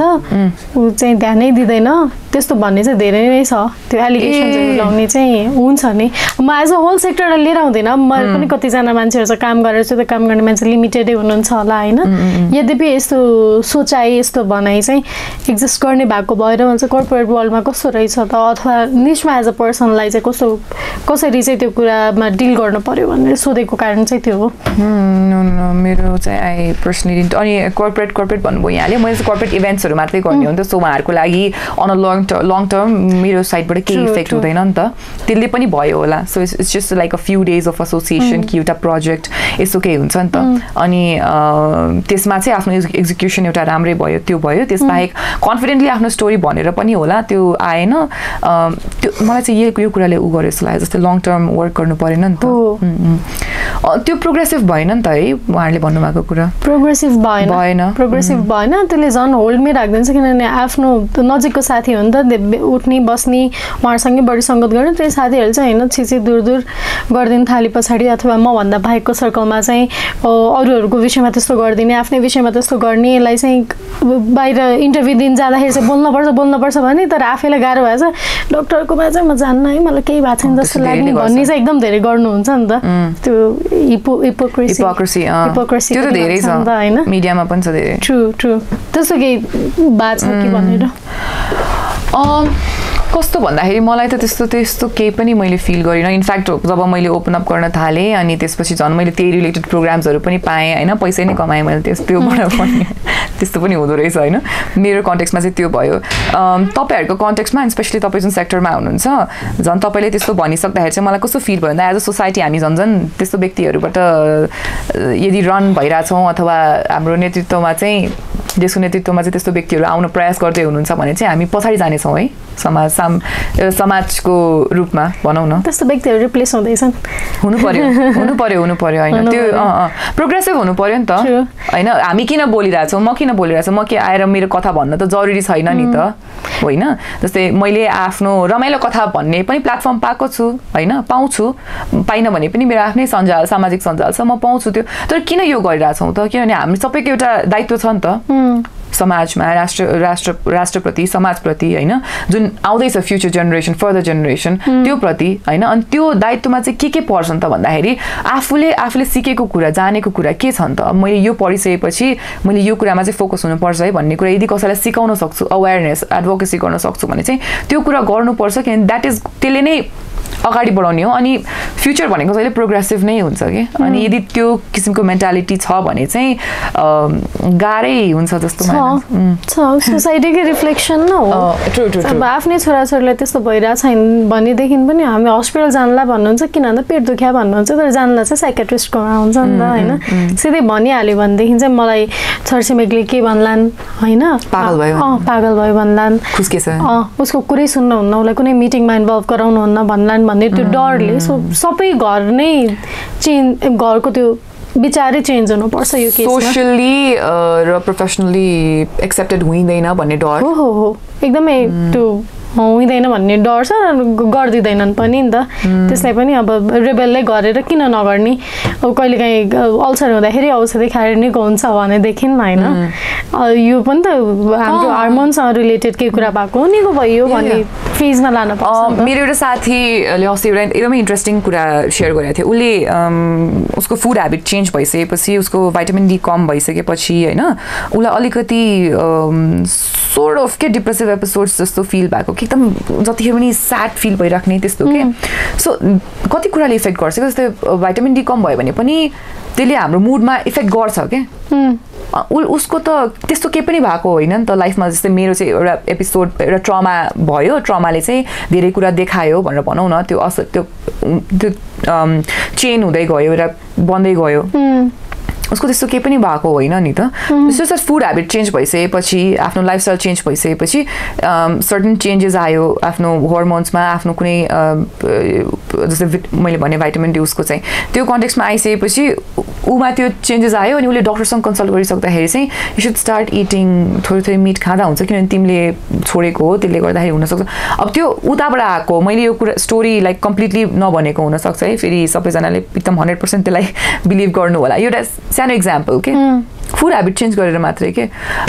कतिपय टाइममा हामीले यस्तो थेरापीहरूको कुरा गर्दाखेरि पनि हामीलाई घाममा गएर 15 मिनट बस्नुहोस् दिनको यस्तो कुराहरू आउँछ कि बेसिक कुराहरू के सो कतिपय टाइम मेबी हुन्छ नि म भित्र कुनै भिटामिनकै कमी भएर पनि भयो कि मलाई यस्तो फिल भयो कि भन्ने पनि त्यो गर्न पनि सकिने रहेछ भनेर चाहिँ मैले फिल गरेँ क्या उसको कुरा सुनिसक्दाखेरि जुन चाहिँ खासमा मलाई पहिला मैले पढेको कुरा हो होइन तर मैले त्यो उसको मुखबाट नसुनिसम्म त्यो रेजिस्टर नभएको क्या आफ्नो दिमागमा सो त्यो पनि हुनसक्छ नि त सो त्यसलाई एकदमै अब पागलै भयो बौलै भयो भन्ने कुरा पनि गर्नु हुँदैन त्यसबाहेक मेन्टल हेल्थ इस्युजमा डिप्रेसन एङ्जाइटी बाहेक अरू प्रब्लम्सहरू पनि छन् होइन अब स्किजोफ्रेनिया होला होइन त्यसमा जसमा अब धेरै रोगहरूमा हेलुसिनेसन्स हुनसक्छ त्यसमा उहाँहरूको केही पनि गल्ती छैन कि मान्छेको शरीर हो जे पनि हुनसक्छ होइन मान्छेको शरीर हो जे पनि हुनसक्छ अनि ती सबै रोगहरू पनि अन्य रोगहरू जस्तै हाम्रो जीवनको यो म्यानकाइन्डको चाहिँ भाग हो भन्ने कुरा चाहिँ बुझ्नु पर्यो त्यो भयो भने सबैलाई सपोर्ट हुन्छ एज अ सोसाइटी नै सपोर्ट गर्नु पर्यो सो द्याट यदि अर्को दिन चाहिँ तपाईँको छिमेकी कोही बाहिर जाँदै हुनुहुन्छ डक्टर कहाँ जाँदै हुनुहुन्छ भने चाहिँ उहाँले लजाउनु नपरोस् कि त्यो एउटा चाहिँ हामीले वातावरण क्रिएट गर्नु पर्यो वातावरण बनाउनुपर्छ राम्रो वातावरण बनाउनुपर्छ for a progressive better society भनौँ न सो द्याट हुन्छ नि कसैलाई चाहिँ मानसिक स्वास्थ्यसँग सम्बन्धित समस्या परिरहेको छ भने लजाउनु परेन त्यो लजास्पद कुरै होइन त्यो नर्मल कुरा हो भन्ने कुरामा थियो जस्तै यही वातावरणकै कुरा गर्दाखेरि चाहिँ हामीले चाहिँ जो अरू साथीहरू अघि नै पनि अलिकति कुरा आएको छ होइन आफ्नो साथीलाई नै यस्तो भयो भने के गर्ने अथवा आफ्नै परिवारमा कसैलाई भइदियो भनेदेखि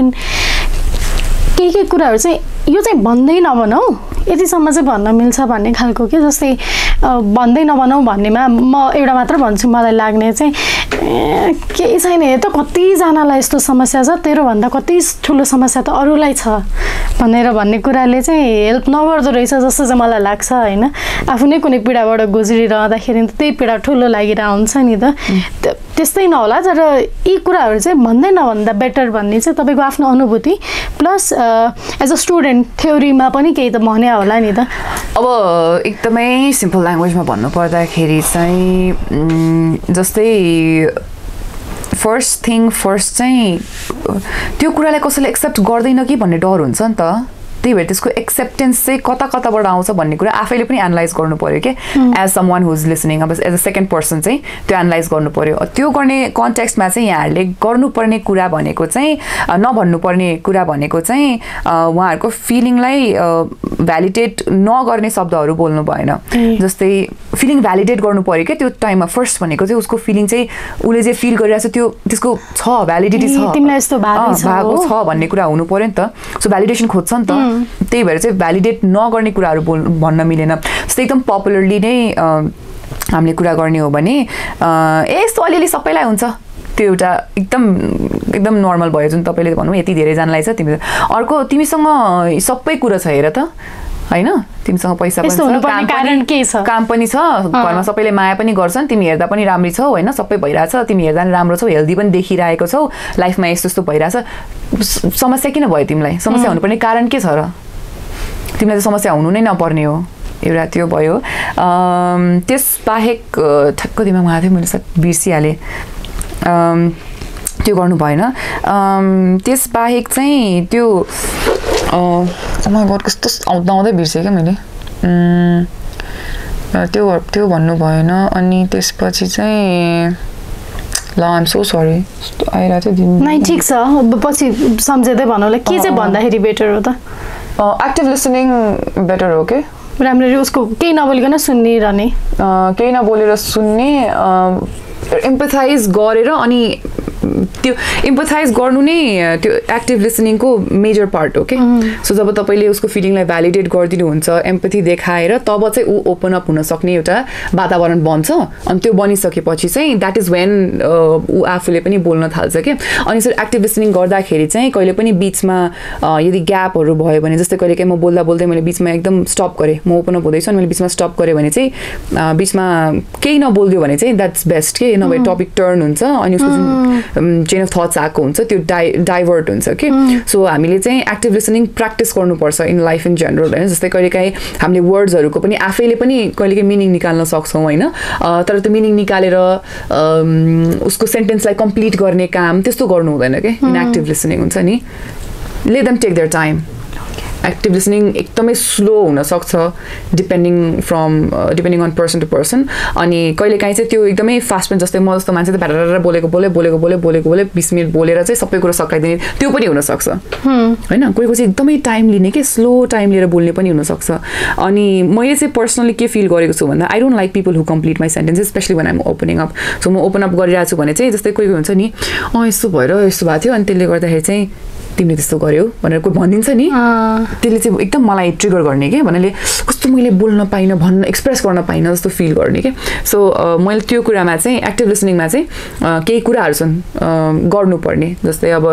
एकदम काम भएर बस्नु पर्यो बडी ल्याङ्ग्वेज पनि कम्फर्टेबल बनाउनु पर्यो मेबी त्योभन्दा अगाडि एउटा एक किसिमको ऱ्यापो बिल्ड गर्न सकिन्छ होला विथ द पर्सन किनभने एक्टिभ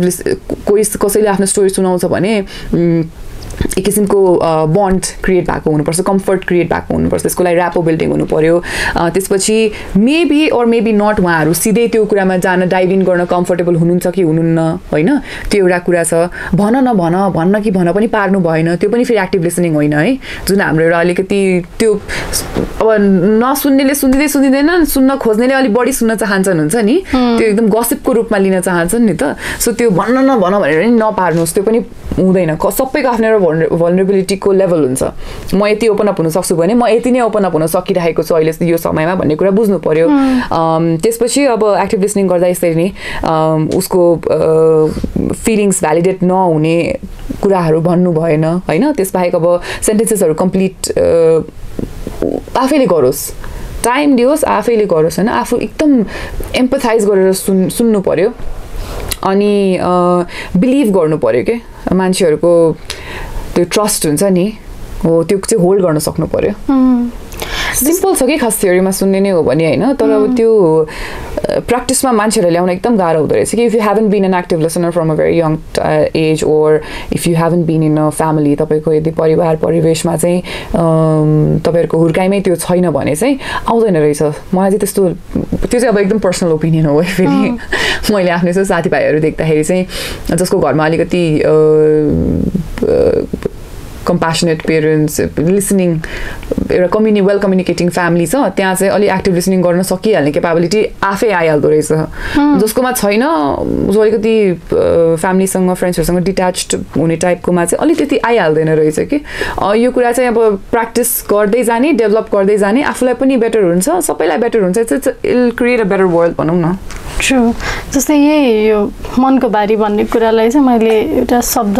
युज गर्छु कि मनको भारी बिसाउने चौतारी भन्छु क्या म चाहिँ। त्यो भने चाहिँ अब चौतारीले त बोलिरहँदैन नि त, चौतारी भने बस हुन्छ कसैले आएर आफ्नो भारी बिसाउने एकदम आनन्द लगाइदिन्छ अनि एनर्जी पनि प्रोभाइड गरिदिन्छ नि त। तर यही अवस्थामा पनि कति धेरैजनालाई मनको भारी बिसाउनु पनि छ, उहाँहरूले एकदम सानो सानो हिन्टहरू पनि दिइरहनु भएको हुन्छ, कहिले काहीँ इन्स्टाग्राममा लेखेर, कहिले फेसबुकमा लेखेर, अनि उहाँहरूले भनिरहनु भएको हुँदैन, हेल्प पनि मागिरहनु भएको हुँदैन, तर कहिले काहीँ अलिक अनफर्चुनेट भएर अल अफ अ सडन अब उहाँ चाहिँ भोलिपल्ट न्युज हेर्दा अथवा कसैको स्ट्याटस हेरेर रहनु भएन अरे भन्ने खबरहरू पनि आइरहेको हुनसक्छ नि त। त्यस्तो बेलामा चाहिँ त्यो एकदम सानो सानो हिन्ट दिइरहनु भएकोहरूलाई हिन्ट पत्ता लागिसकेको मान्छेहरूले चाहिँ कसरी अप्रोच गर्ने, कसरी हेल्प गर्ने? हेल्प माग्नु भएन भनेर भन्नुभयो होइन यहाँले, तर त्यो नै हेल्प मागेको हो कि। मैले भने नि सबैको आफ्नो भनरेबिलिटीको लेभल हुन्छ भनेर। अस्ति एउटा पडकास्ट रिलिज गरेको थियो जसमा चाहिँ एउटा इन्फ्लुएन्सरले अलिकति आफ्नो भनरेबल साइड देखाएको थियो होइन, अनि कसैलाई चाहिँ अनकम्फर्टेबल भयो अरे कि त्यो हेर्नलाई, मोस्टली मेन। अनि त्यो अब कि उसले आफूलाई पुरा एक्सप्रेस गरेन भन्ने कम्प्लेन कसैको चाहिँ अब उसले कसरी भन्यो भन्ने टाइपको कम्प्लेन। अनि मैले त्यही भने त्यसमा त्यो हामीले उसलाई जज गर्ने नै होइन क्या, यो जजमेन्ट भयो क्या। एउटा त उसले भन्नु पर्थ्यो भन्ने पनि जजमेन्ट भयो। Are you getting my point? उसले सबै भन्नु पर्थ्यो भन्ने पनि जजमेन्ट भयो एउटा, उसले त्यति भन्नु हुँदैन थियो भन्ने पनि जजमेन्ट भयो होइन, मलाई अनकम्फर्टेबल भयो भने पनि जजमेन्ट भयो। उसको स्टोरी तपाईँको बारेमा होइन के, उसकै बारेमा हो, उसको स्टोरी उसको बारेमा हो होइन। अनि तपाईँलाई एज अ लिसनर तपाईँले के गर्नु पर्यो भन्दाखेरि त्यो उसको स्टोरी हो, उसको पर्सपेक्टिभबाट सुन्नु पर्यो। तपाईँलाई अनकम्फर्टेबल भएको छ भने तपाईँ त्यो नसुन्नुहोस्। इट्स नट लाइक तपाईँको लाइफमा धेरै डिफ्रेन्स आउँदैन, it's non of your business. सुनिरहनु भएको छ भने त्यो उसको स्टोरी बनाएर सुन्नुहोस्। अनि उसको भनरेबिलिटी, उसले अहिले ओपन अप हुन सक्ने उसको क्षमताले त्यही नै दिएको छ। सो अनि जुन यो भन्नु पनि कहिलेकाहीँ इन्स्टाग्राममा लेखेर थाहा भनिदिन्छन्, कुनै वर्ड्सहरूमा हिन्ट आउँछ, बिहेभियरमा आउन सक्छ, त्यो नै उसले हेल्प मागेको हो कि। सो यो मैले साइकाट्रिस्टहरूसँग कुरा गर्दाखेरि पनि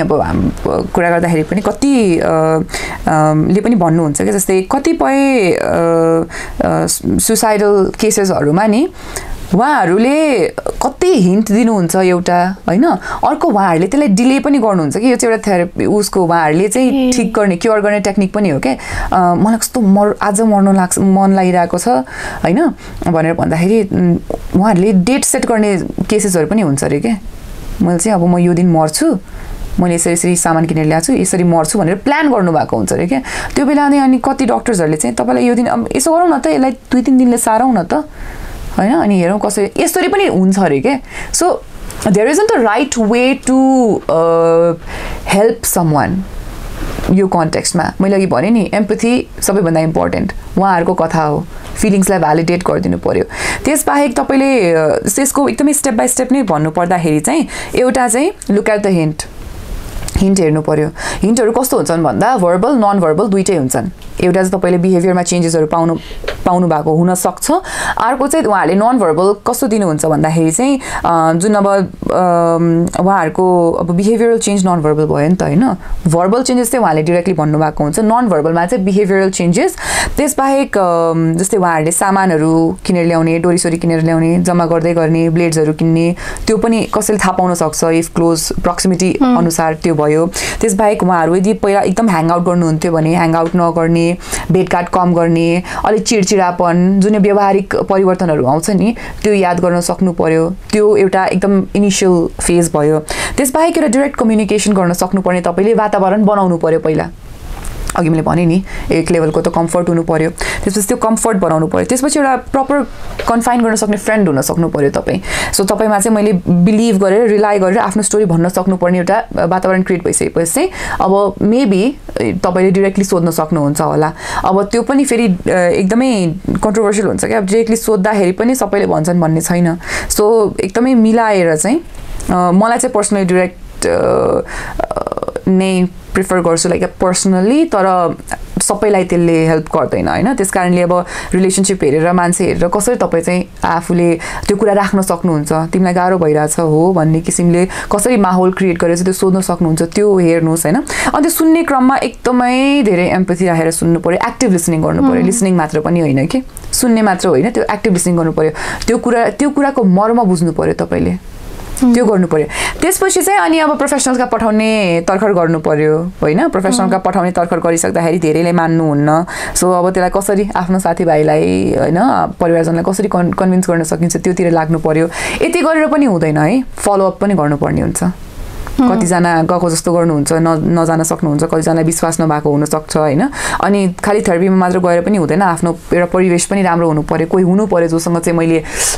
यो संसारमा चाहिँ रिलेट गर्न सक्नु पर्यो होइन त्यस कारणले त्यसमा पनि फेरि सपोर्ट गर्नु पर्यो त्यो सबै गरिसक्दा सकेसम्म त्यो अनफर्चुनेट इन्सिडेन्ट चाहिँ हामी सेभ गर्न सक्छौँ कहिलेकाहीँ हुँदैन अब that's how unfortunate it is यो कोभिडको टाइममा पनि त्यो अनफर्चुनेट कुराहरू चाहिँ लगभग हप्तै पछि पनि अलिक नजिकै चिने जानेको होइन यही सानोमा त देखाएको थियो नि यो लाइफ भनेको जस्तो केसेसहरू एकदम धेरै आउन थाल्यो अनि त्यस पछाडि प्यारेन्ट्सहरूलाई नै थाहा भयो नि कोभिडको बेला झन् कहीँ जानु नपाउने त्यही पनि प्यारेन्ट्सहरूलाई थाहा नहुने भनेर त सिरियस हुन थाल्यो त्यस पछाडि चाहिँ सानो सानो हिन्ट्सहरू तपाईँहरू चाहिँ बुझ्नुहोस् है तपाईँहरू चाहिँ याद गर्नुहोस् है भन्ने अवेरनेस बिस्तारै आउन थाल्यो तर त्यो पनि अहिले पनि त्यति अवेरनेस त आइरहेको छैन तर तपाईँले सुरुमै एउटा कुरा के भन्नुभएको थियो आमाले चाहिँ आफ्नो मेरो औरा थाहा पाउनु भयो के भयो तँलाई भन्ने जस्तो प्रश्न सोध्नुभयो भन्नुभयो नि त यो पर्सपेक्टिभ चाहिँ मेनली प्यारेन्ट्सहरूलाई सबभन्दा नजिकबाट त उहाँहरूले नै याद गरिरहनु भएको छ देखिरहनु भएको हुन्छ र एकदम धेरै पीडा पनि उहाँहरूलाई हुन्छ जस्तो लाग्छ है अरू धेरैलाई हुन्छ होला तर प्यारेन्ट्सलाई जति पीडा चाहिँ अरूलाई अलिक कमै होला भन्ने हुन्छ सो प्यारेन्ट्सलाई चाहिँ आफ्नो बच्चा बच्चीलाई केही भइरहेछ भन्ने कुरा सटल हिन्ट्स थाहा पाउनलाई चाहिँ यो भयो भने चाहिँ तपाईँ एकदम चौकन्ना रहनुहोस् नहात्तिनुहोस् बिस्तारै हेल्प गर्नुहोस् भन्दाखेरि चाहिँ तपाईँ के भन्नुहुन्छ एउटा त एकदम एज रेलेभेन्ट कन्टेक्स्टमा चाहिँ जानुपर्छ जस्तो लाग्छ मलाई जस्तै म कतिपय टाइम मेरो भाइ टिनेजर हो नि त अनि कतिपय टाइम उसको बिहेभियरमा एकदम स्लाइट चेन्ज आएको छ 3-4 दिनको मात्रै त्यो एउटा मुड छ भने चाहिँ त्यति त्यसलाई सिरियसली लिँदिनँ किनभने ऊ टिनेजमा छ होइन ऊ त्यो एउटा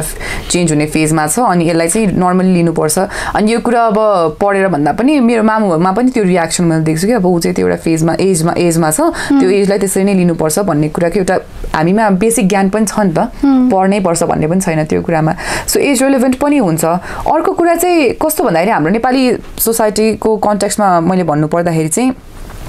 आमा बुवाहरूले बच्चा बेलादेखि चाहिँ एउटा बेरियर सेट गर्नुहुन्छ कि म आमा तिमी बच्चा म बुवा तिमी बच्चा अनि अचानक अब एउटा उमेरमा आइसकेपछि मेरो साथी भन भन्नुहुन्छ कि म तिम्रो साथी हो म साथी जस्तो सुनाऊ भनेर त्यो हुँदैन नि त त्यो डाइनामिक्स बच्चैदेखि सेट भएको हुँदैन अनि मलाई एक्कासी अब म तिम्रो साथी हो हामी साथी जस्तो बसौँ भने हुँदैन नि त त्यो सो बच्चैदेखि चाहिँ एक किसिमको फ्रेन्डली इन्भाइरोमेन्ट क्रिएट गर्न सक्यो भने मैले एकदम फ्रेन्डली भन्यो भने तिमी त भनेर बोल्ने त्यो भने होइन कि तर एउटा जोसँग चाहिँ म कन्फाइन गर्न सकौँ जस्तै मलाई कहिले पनि हुन्छ नि म मेरो पापालाई यो कुरा सुनाउँदिनँ भन्ने कुरा हुँदैन क्या डर हुँदैन तर पनि मलाई त्यति मैले त्यो बेला चाहिँ I tried not to communicate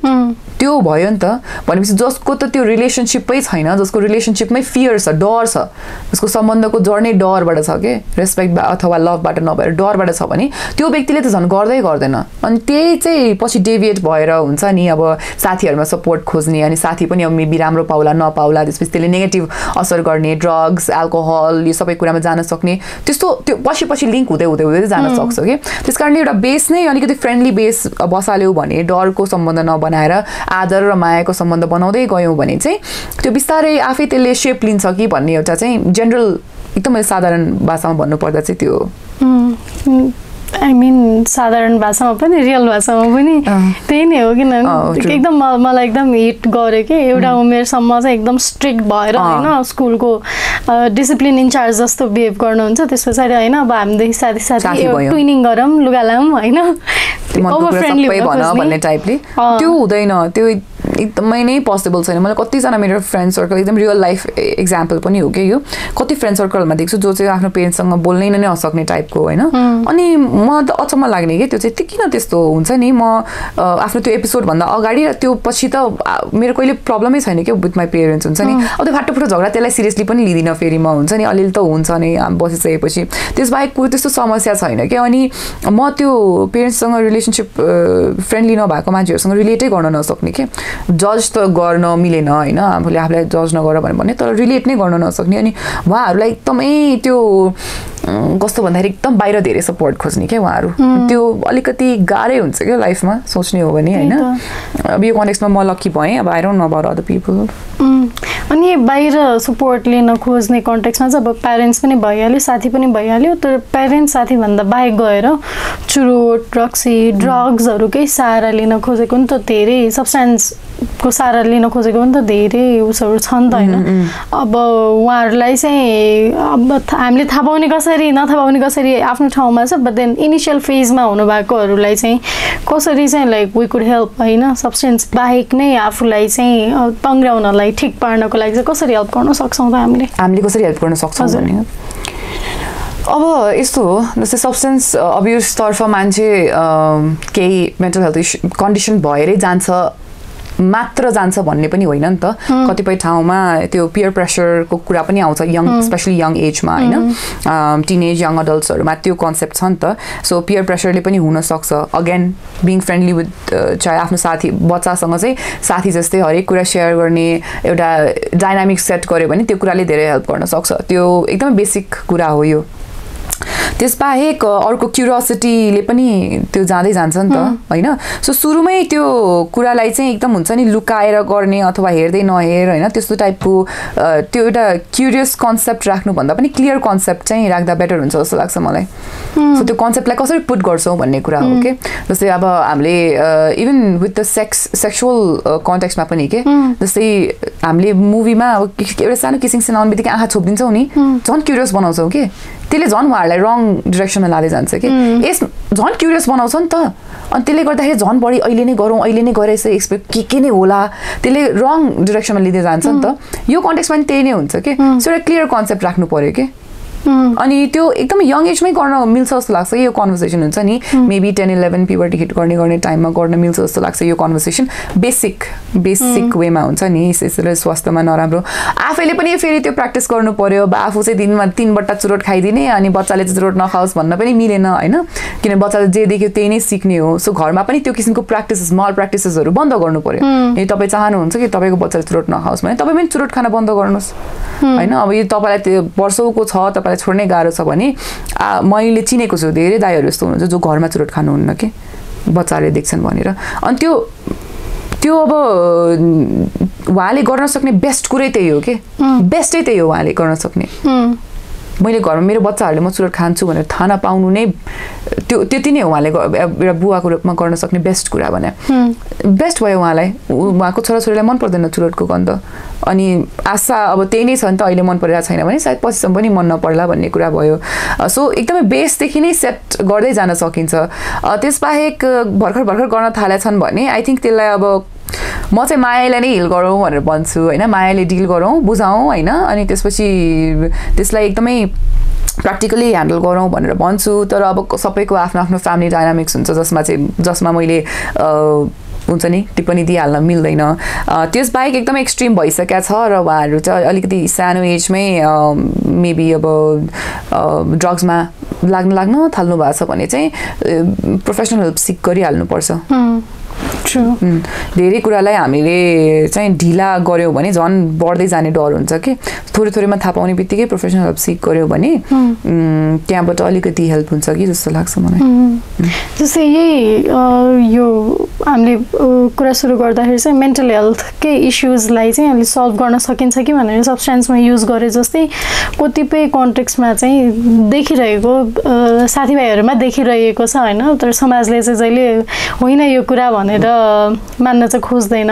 तर त्यो स्याडनेसहरू बढिरहेको बेला एकदम अपसेट भइरहेको बेलामा पार्टनर्सहरू नै मल्टिपल बनाइरहने सो द्याट म त्यो स्केप गर्छु कि यो स्याडनेसबाट चाहिँ हट्न पो सक्छु कि एकजनाबाट भएन अथवा एकजना छँदैछ अर्को छँदैछ भनेर सेक्सुअल पार्टनर्सहरू नै बनाइरहने यो चाहिँ मेनली मेन्टल हेल्थसँग रिलेटेड कुनै इस्युजबाट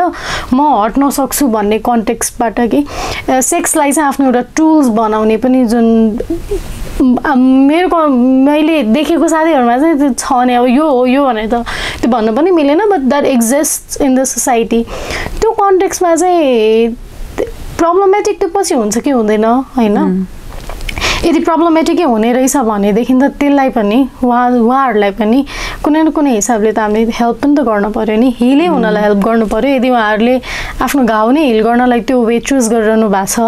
भनेदेखि त त्यसलाई पनि त हेल्प गर्नु पऱ्यो अब सबैभन्दा फर्स्टमा भन्नुपर्ने कुरा भने चाहिँ कसैले मल्टिपल सेक्सुअल पार्टनर्स राख्नुहुन्छ भने चाहिँ त्यो उहाँको पर्सनल चोइस हो बाट स्टार्ट गर्नु पऱ्यो हामीले होइन फेरि अब हामीले यहाँ भनिसक्दाखेरि यो चाहिँ मेन्टल हेल्थ प्रब्लमै हो भन्ने कुरा चाहिँ आउला होइन so it's not a condition तपाईँको आफ्नो सेक्सुअल प्रेफरेन्स अनुसारले अनि रिलेसनसिप स्टेटस अनुसारले चाहिँ you can have your sexual partners यो एउटा कुरा क्लियर भइहाल्यो होइन त्यसबाहेक आई थिङ्क जेनरली भन्नुपर्दाखेरि चाहिँ लभ रिलेसनसिपमा बढी लाइक त्यो चाहिँ यदि ट्रमाको रिजन छ भने चाहिँ त्यो कन्टेक्स्टमा चाहिँ धेरैजना यस्तोमा जानुहुन्छ कि जस्तो मलाई लाग्छ किनभने इट्स लाइक रिलेटेड अब सोसियल्ली भनौँ अब नेरेटिभ जसरी सेट भएको छ त्यो सोसाइटीमा त्यो अनुसारले भनौँ रिलेसनसिप र सेक्सुअलिटीलाई एकदम कनेक्ट गरिएको छ रोमान्स र सेक्सुअलिटीलाई कनेक्ट गरिएको छ नि त सो धेरैजना त्यसरी जान्छन् कि जस्तो लाग्छ कि बिकज म रिसेन्टली पनि एउटा साथीलाई मैले भेट्दाखेरि चाहिँ उसको आफ्नो लङ टर्म गर्लफ्रेन्डसँग ब्रेकअप भएको बेलामा चाहिँ उसको रुममेटहरूले भन्यो कि यसले त यो 2 महिनाको अन्तरालमा 4वटा केटी लिएर आएको छ यहाँ भन्ने कुरा के 4 डिफ्रेन्ट रिलेसनसिप्स उसको भयो बिचमा फ्लिङ्स के त्यो उसले चाहिँ आफूलाई त्यो कम्पेन्सेट गर्न खोजेको कि सो या त्यो डेफिनेटली नै हुन्छ होइन अब एज अ फ्रेन्ड कसरी हेल्प गर्न सकिन्छ भन्ने कुरामा चाहिँ अब यही नै गर्न सकिन्छ भन्ने कुरा छैन कि तर आफूले अवेर चाहिँ गराइदिन सक्छौँ क्या हामीले हुन्छ नि अवेर गराइदिनु चाहिँ सबैभन्दा फर्स्ट स्टेप भनेकै अवेरनेस हो कि फर यु टु नो तिमीले यस्तो गरिरहेछौ भन्ने कुरा उसलाई यदि हामीले भनिहाल्न सक्यौँ भने चाहिँ अनि त्यसपछि बेटर हुन्छ त्यसबाहेक अब त्यो मात्र नभइरहेको पनि हुनसक्छ त्यो बाहेक धेरै कुराहरू भइरहेको हुनसक्छन् होइन त्यो एउटा मात्र त बिहेभियरमा चेन्ज आएको होइन नि त अरू बिहेभियर चेन्जेसहरू पनि आएको हुन्छ नि त त्यसपछि त्यो सबैलाई समेटेर चाहिँ मेबी हामीले अवेर गराइदिएर अब इफ सेक्सुअली एक्टिभ हुनुहुन्छ भने अडल्ट नै हो भन्ने कुरा हामीले बुझ्नु पर्यो सो बसेर मच्योरिटीले सायद ह्यान्डल गर्न सकिन्छ यो कुरा फेरि त्यो उसको पर्सनल स्पेसमा कति इन्टरभेन गर्ने कति इन्टरफेयर गर्न सकिन्छ भन्ने पनि आफ्नै एउटा कुरा होला एकदमै डिफिकल्ट क्वेसन हो क्या यो चाहिँ किनभने जजमेन्ट गरेको एङ्गलबाट जाला नि त आउन त कुरा गरौँ मच्योरली भन्दाखेरि त मैले कुन एक्ज्याक्टली सो मेबी अब सेक्सुअल पार्टनर्स धेरै भयो भनेर हिन्ट गर्ने भन्दा पनि अरू बिहेभियरहरूलाई समातेर चाहिँ अलिकति पोइन्ट आउट गरिदियो भने चाहिँ इजी हुन्छ कि त्यो चाहिँ एउटा ट्रिक जस्तो भयो होइन ट्रिकी पनि हुनसक्छ तर अब मेबी त्यो तपाईँहरूको रिलेसनसिप डाइनामिक्समा पनि फरक पर्छ जस्तो लाग्छ कि मलाई मेरो कतिको नजिक मान्छे हो कतिको प्रक्सिमिटीले कति इफेक्ट गर्छ कि यस्तो कुराहरूमा त्यही भएर स्पेसली यसरी बोल्न आइसक्दाखेरि चाहिँ यही नै हुनुपर्छ मैले भने नि फ्लेक्सिबिलिटीको कुरा अहिले हाम्रो लिसनर्सहरूले सुन्दा भ्युवर्सहरूले हेर्दाखेरि पनि के बुझ्नु पर्यो भन्दाखेरि मैले बोलेका कुराहरू त्यो ढुङ्गामा लेखेको होइन कि फ्लेक्सिबिलिटी राख्नुहोस् होइन अनि फ्लेक्सिबिलिटी राखेर चाहिँ त्योसँग डिल गर्नुहोस् भनेर भन्छु कि यो कुरामा हुनुपर्छ किनभने एभ्री इन्डिभिजुअल आफ्नो स्टोरी हुन्छ मैले भने अब लभ रिलेसनसिप भयो भने चाहिँ मेबी सेक्सुअली त्यो जान सक्छ होला मैले भने होइन सबैको त्यो नभएको हुनसक्छ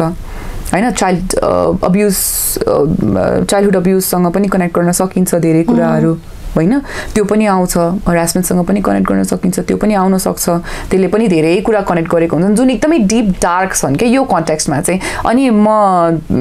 यो कुरा यहाँ भनेर चाहिँ एकदम तर्साएर डराएर त्योमा जान चाहन्न कि so maybe if there is something like that and if you think if you friends is like going on a path that is maybe to dangerous हुन्छ नि त्यो चाहिँ अब आफ्नो प्रेफरेन्स अनुसार मल्टिपल सेक्सुअल पार्टनर्स राख्नुभन्दा पनि त्यो from a different angle different तरिकाले चाहिँ त्यो गरिरहेछ जस्तो लाग्छ भने चाहिँ आफ्नो क्षमता कति छ एज अ फ्रेन्ड के कति भन्न सकिन्छ भन्ने कुरा हेरेर चाहिँ गर्न सकिन्छ ट्रु हामीले लाइक आज कुरा गर्ने मोटामोटी सब लगभग टपिक्सहरू त कभर गरिसक्यौँ होइन लास्टली फ्यु क्वेसन्स चाहिँ इट्स मोर फिलोसफिकल निस्माको लागि स्याडनेस भनेको के हो अनि ह्याप्पिनेस भनेको के हो प्रश्नको लागि धन्यवाद भन्नुपर्ने टाइपको क्वेसन आयो कि मलाई सेकेन्डको क्वेसन चाहिँ एकदमै अनोइङ लाग्थ्यो मलाई स्याडनेस भनेर कसैले पनि सोधेकै छैन अहिलेसम्म त्यही भएर I still find that interesting नभए मलाई त्यो what is success what is happiness भनेर सोध्यो भने त मलाई होइन नि त्यो एकदम वर्स्ट क्वेसन अफ हुन्छ नि त्यो worst question ever to ask to any one हुन्छ नि त्यसको सूचीमा त्यो राख्नु पऱ्यो भने सबैभन्दा टपमा यही हुन्छ कि what is happiness what is life what is success हुन्छ नि त्यो हुन्छ जस्तो लाग्छ क्या मलाई तर स्याडनेस एकदमै इन्ट्रेस्टिङ स्टोरी भयो स्याडनेस अब मेरो लागि त is a part of me भन्छु म जस्तै जुन एउटा मेरो लागि चाहिँ a part of me that eventually leads me ahead हुन्छ नि त्यो पार्टमा म जब स्याड हुन्छु त्यसले चाहिँ मलाई धेरै कुरा क्ल्यारिटी दिन्छ जस्तो लाग्छ कि इभेन्चुली जब त्यसको एउटा फेजमा पुग्छु नि त्यो कुरा चाहिँ मलाई एउटा क्ल्यारिटी दिन्छ जस्तो लाग्छ कि त्यो स्याड भएको टाइममा चाहिँ म मेरो नजिकमा को हुनुहुन्छ मलाई कसले माया गर्छ कसले सपोर्ट गर्न सक्छ मेरो लाइफभरि को चाहिँ मेरो को हो भन्ने कुरा चाहिँ अलिक बढी क्ल्यारिटी दिन्छ कि अल्सो स्याडनेसले म के सेल्फ हार्म मेरो सेल्फ हार्मको जुन एउटा एङ्गल्सहरू छन् नि त्यो के हो भन्ने कुरा पनि दिन्छ त्यसले अझ फर्दर मलाई बेटर पर्सन बनाउनलाई चाहिँ हेल्प गर्छ so sadness is a part of me जसले चाहिँ मलाई अगाडि अझै हुन्छ नि आफैलाई जान्दै अगाडि लाइफमा बढ्नलाई चाहिँ हेल्प गर्छ so sadness is like a friend little friend who comes in time and again to help to grow evolve okay अब अर्को क्वेसन त वर्स्ट क्वेसनमै परिसक्यो so you don't have to answer the happiness फेरि अब त्यो त्यही भयो ह्याप्पिनेसले खास सिकाउने भने खासै कि धेरै केही पनि होइन तर मैले ओभर द टाइम के रियलाइज गरेको छु भन्दाखेरि चाहिँ जसरी हामी स्याडनेसको बेलामा चाहिँ कसैसँग कन्फाइन गरौँ भनेर खोज्छौँ नि ह्याप्पिनेसमा पनि एउटा के याद राख्नुपर्छ भन्दाखेरि तपाईँ ह्याप्पी हुनुहुन्छ बिकज तपाईँको लाइफमा के राम्रो भइरहेको छ होइन त्यो टाइममा तपाईँको वरिपरि को छ भन्ने कुरा पनि याद गर्नुपर्ने रहेछ कि हाम्रो एउटा कन्सेप्ट छ जेनरल इन सोसाइटी द्याट हामी जब सक्सेसफुल भइरहेको हुन्छौँ ह्याप्पी भइरहेको or maybe in general like everything is fine अनि हामी ह्याप्पी भइरहेको हुन्छौँ नि त त्यो बेला चाहिँ सबैजना हाम्रो वरिपरि आउँछ भन्ने छ कि तर त्यो होइन नि there are a lot of people who want be happy for you when you're happy so त्यो बेला पनि एउटा आफूले नै चाह्यो भने चाहिँ जसरी अब म स्याड हुँदा को मेरो हो भनेर थाहा हुन्छ नि ह्याप्पी हुँदा चाहिँ को रहेछ त मेरो कसले चाहिँ मेरो ह्याप्पिनेस सेयर गर्दो रहेछ सेयर भनेको एक आपसमा मात्र नभएर चाहिँ अरूहरूलाई पनि हुन्छ नि उसले त्यस्तो गर्यो राम्रो गर्यो हुन्छ नि like C is in happy space जसरी हामी चाहिँ थाहा छ उसको त बुढाले डिभोर्स गर्यो उसलाई त यति नराम्रो फिल यस्तो रहेछ है उसलाई त डिप्रेसन रहेछ जसरी त्यो सेयर गर्छौँ उसले यति राम्रो गर्यो नि लाइफमा भनेर त्यति कुरा गर्दैनौ नि त होइन सो मेरो लागि चाहिँ त्यो पनि एउटा ह्याप्पिनेसको कन्टेक्स्टमा चाहिँ म त्यो हुन्छ नि it can also be a point where you all can see who is in your life मात्रै भन्छु म अरू केही पनि भन्दैन यस्तो हरिबल क्वेसन ओके त्यो ह्याप्पिनेस वाला चाहिँ अझ डिप पनि थियो खासमा हामीले बिर्सी पनि रह हुन्छौँ हाम्रो ह्याप्पिनेस मेरो लाइफमा भयो के थियो जस्तै अब स्याड हुने बेलामा त I am blessed with a family होइन एउटा त्यो भयो म जन्मिँदै म त बेस्ट फ्रेन्डै लिएर जन्मेको छु नि त मेरो सिब्लिङ्सहरू मेरो बेस्ट फ्रेन्ड उनीहरू नि हो कोही पनि छैन अरू अनि छन् होइन तर जस्तै हुन्छ नि मलाई त्यो डरै छैन क्या जिन्दगीमा साथी हुँदैन भनेर त्यो किसिमको मसँग मेरो फ्रेन्डसिप छ नि त त्यो छ अनि ह्याप्पिनेस बाँड्ने बेलामा उहाँहरू हुनुहुन्छ तर मैले रियलाइज गरेँ कि लाइफमा मैले जब मेरो लाइफमा अलिअलि ब्युटिफुल टर्निङ्सहरू आयो जुनले चाहिँ मेरो लाइफमा मेबी बेटर कुराहरू लिएर आयो त्यो बेला माई फ्रेन्ड्स जस्ट फ्लिप्ड अनि त्यो मेरो लागि एकदमै हार्ट ब्रेकिङ कुरा भयो कि त्यसले झन् मलाई चाहिँ हुन्छ नि to look at people with trust or to confine in people त्यो स्पेसली ह्याप्पी हुँदा कन्फाइन गर्ने त्यो माहौलै दिएन कि सो जब मेरो लाइफमा केही राम्रो भएको हुन्छ म एकदम अवेर हुन्छु कि को छ हु is sharing it with me कसले चाहिँ गएर अरूलाई भन्यो निष्माले चाहिँ यस्तो राम्रो गरिरहेको छ यो भनेर कसले चाहिँ मैले गरेको कामहरूको प्रशंसा गर्यो एज अ फ्रेन्ड है फेरि सबैले गर्नुपर्छ भने एज अ फ्रेन्ड चाहिँ उसको रियाक्सन के थियो म एकदम नोटिस गर्छु कि यो कुराहरू अनि त्यहीबाट चाहिँ म मेरो मान्छेहरू छान्छु कि सो मेरो ह्याप्पिनेससँगको लिङ्क चाहिँ is also again finding or realising को चाहिँ मेरो हो भनेर जुन एकदमै इम्पोर्टेन्ट छ लाइफमा छ पछि लाइफको सुरुवाती फेजमा चाहिँ थाहा हुँदैन रहेछ तर पछि धेरै एउटा नरेटिभ कस्तो सेट भयो क्या स्याडनेसको टाइममा को छ भन्ने कुरा याद गर्नुपर्छ you have to see who is in यो स्याडनेस त्यो छ एउटा मेबी होइन अब मान्छेको आफ्नो एक्सपिरियन्स हुन्छ तर ह्याप्पिनेसको बेलामा पनि को छ तपाईँको ह्याप्पिनेस चाहिँ हु इज प्राउड अफ यु त्यो एकदम इम्पोर्टेन्ट हुन्छ क्या ट्रु जस्तै अब यही ह्याप्पिनेस स्याडनेससँग रिलेटेड चाहिँ हाम्रो जेनेरेसन नै अहिले एकदमै बढी स्याड हो हामी स्याड जेनेरेसन हो हामी खच्चर जेनेरेसन हो क्या मैले हिजो पनि यही कुरा भनिरहेको थिएँ जस्तै अब खच्चर के 90s किड्स हुन्छ नि 81 अब आधी चाहिँ अब आमा बुवाको भयो आधी चाहिँ अब नयाँ जेनेरेसनको दिए त्यो न वोक न अनवोक हुन्छ नि त्यो अनवोकबाट वोक हुने प्रोसेसमा जुन हामीले जे सिक्यौँ नि त्यो फर्दर जेनेरेसनमा हामीले पास गर्न सक्दैनौँ हुन त सबै जेनेरेसनमा यो हुन्थ्यो कि भन्ने कुरा हो तर यो पालि त्यो टेक्नोलोजीले नै यस्तो स्पिड बनाइदियो कि चेन्जेसलाई इभन 5 years ago लाइफ यस्तो थिएन जस्तो लाग्छ कि मलाई होइन त कुराहरू यति ओपन थिएनन् यति मजाले बोल्न सकिँदैन थियो गर्न सकिँदैन थियो कि जस्तो लाग्छ कि अब अहिले यस्तो भइसक्यो होइन अनि हाम्रो जेनेरेसन के भयो भन्दाखेरि अब एउटा कन्डिसनिङ भइसक्यो एउटा लर्निङ भइसक्यो यसरी बाँच्नुपर्छ सोसाइटी यस्तो छ मान्छे यस्तो हुनुपर्छ केटा यस्तो केटी यस्तो मुभी नरेटिभ सेट भइसक्यो जेन्डर त्यो जेन्डरको एउटा त्यो जेन्डर पर्सपेक्टिभ पनि सेट भइसक्यो त्यसबाहेक अरू सबै रोल्स जेन्डर रोल्सहरू पनि सेट भइसक्यो सबै कुराको लर्निङ भइसक्यो कि मेन्टल हेल्थको बारेमा सुनेकै थिएनौँ हामीले होइन फिजिकल एजुकेसनमा हामीलाई कहाँ सिकायो त्यो हामीलाई हाम्रो करिकुलममा सिएसी छैन प्रपर सिएसी छैन छ भने पनि टिचरले स्किप गर्ने च्याप्टरमा पढ्यो त्यो जेनेरेसनबाट हाम्रो सेक्सुअल एजुकेसन त्यो स्किप गर्ने च्याप्टरमा पढ्यो सो यस्तो जुन कुराहरू चाहिँ लाइफसँग एकदमै कनेक्टेड छन् त्यस्तो कुराहरू नपाएको जेनेरेसन हो क्या हामीले अनि हामीले त्यो जुन सिक्यौँ त्यो अक्वर्डनेस सिक्यौँ त्यो पनि अब हामीले अनलर्न गरेर होइन फेरि रिलर्न गरेर अनि फेरि अर्को जेनेरेसन पास गर्नु हामी न यता छौँ न उता छौँ जस्तो लाग्छ क्या मलाई हामी हुन खोजिरहेछौँ सिक्न खोजिरहेछौँ कति टाइम वेस्ट पनि भयो यो अनलर्न गर्ने प्रोसेसमा त्यसबाहेक अब त्यो पछाडिको कुरा छँदैछ त्यो त्यसलाई पनि निकाल्नु पर्यो त्यो जरा उखेलेर फाल्नु पर्यो हामी वेयर लाइक एकदमै स्याड जेनेरेसन भन्दा पनि कन्फ्युज जेनेरेसन जस्तो लाग्छ क्या हाम्रो चाहिँ specifically like the 90s kid in particular मलाई योभन्दा आजभोलि मैले अब्जर्भ गर्दा एकदम इन्ट्रेस्टिङ लाग्ने एउटा कुरा फाइन्ड आउट गराएको छु कि जस्तै अहिले भर्खर 7, 8, 9 पढिरहेको मेरो कजन्सहरू भर्सेस हामीले चाहिँ कसरी एल्डर्सहरूसँग कुरा गर्छौँ भन्दाखेरि एल्डर्सहरूले कहिलेकाहीँ कुरा भनिदिनु भयो भनेदेखि ठिकै छ सुनिदिन्छौँ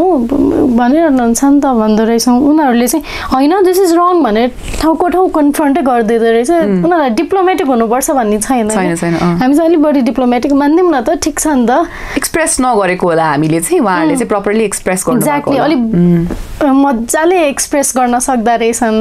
टिकटक भिडियोज बनाउनेदेखि लिएर भ्लग बनाउनेदेखि लिएर त्यति त मैले हार्डली डायरीमा नि लेखेँ होला डायरीमा लेख्दा नि कुन चाहिँ कुन दिन पढ्दैन भन्ने टेन्सन डर हुन्थ्यो नि त हामीलाई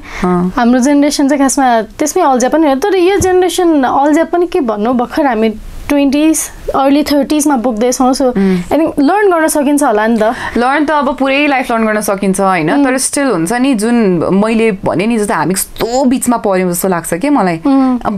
हाम्रो पेरेन्ट्सको जेनेरेसन र अहिलेको जेनेरेसनमा त त्यही पनि दे हेभ अब त्यो आफूलाई आफू भएर त्यस्तो लागेको होला होइन उहाँहरूको छ जस्तो लाग्छ कि आफू उहाँहरूलाई थाहा छ एक किसिमको आइडेन्टिटी छ कि उहाँहरूको अब समाज यस्तै हो भन्ने जुन एउटा पुरानो कन्सेप्ट थियो त्यसमा उहाँहरू हुनुहुन्छ नि त होइन बिचरा धेरै सिक्नुभयो उहाँहरूले पनि होइन तर जुन प्रेसर सिक्ने प्रेसर हामीलाई भयो त्यो भएन कि जस्तो पनि लाग्छ हुन त उहाँहरूलाई फेरि उहाँहरूले पनि यस्तै भन्नुहुन्छ होला कति गाह्रो भयो अहिले जमाना कस्तो परिवर्तन भयो यस्तो कुराहरू आउँछ होइन तर कस्तो कस्तो कन्फ्युज जेनेरेसन पर्यो जस्तो लाग्छ कि मलाई हामी विच इज अगेन यसको आफ्नै फन छ तर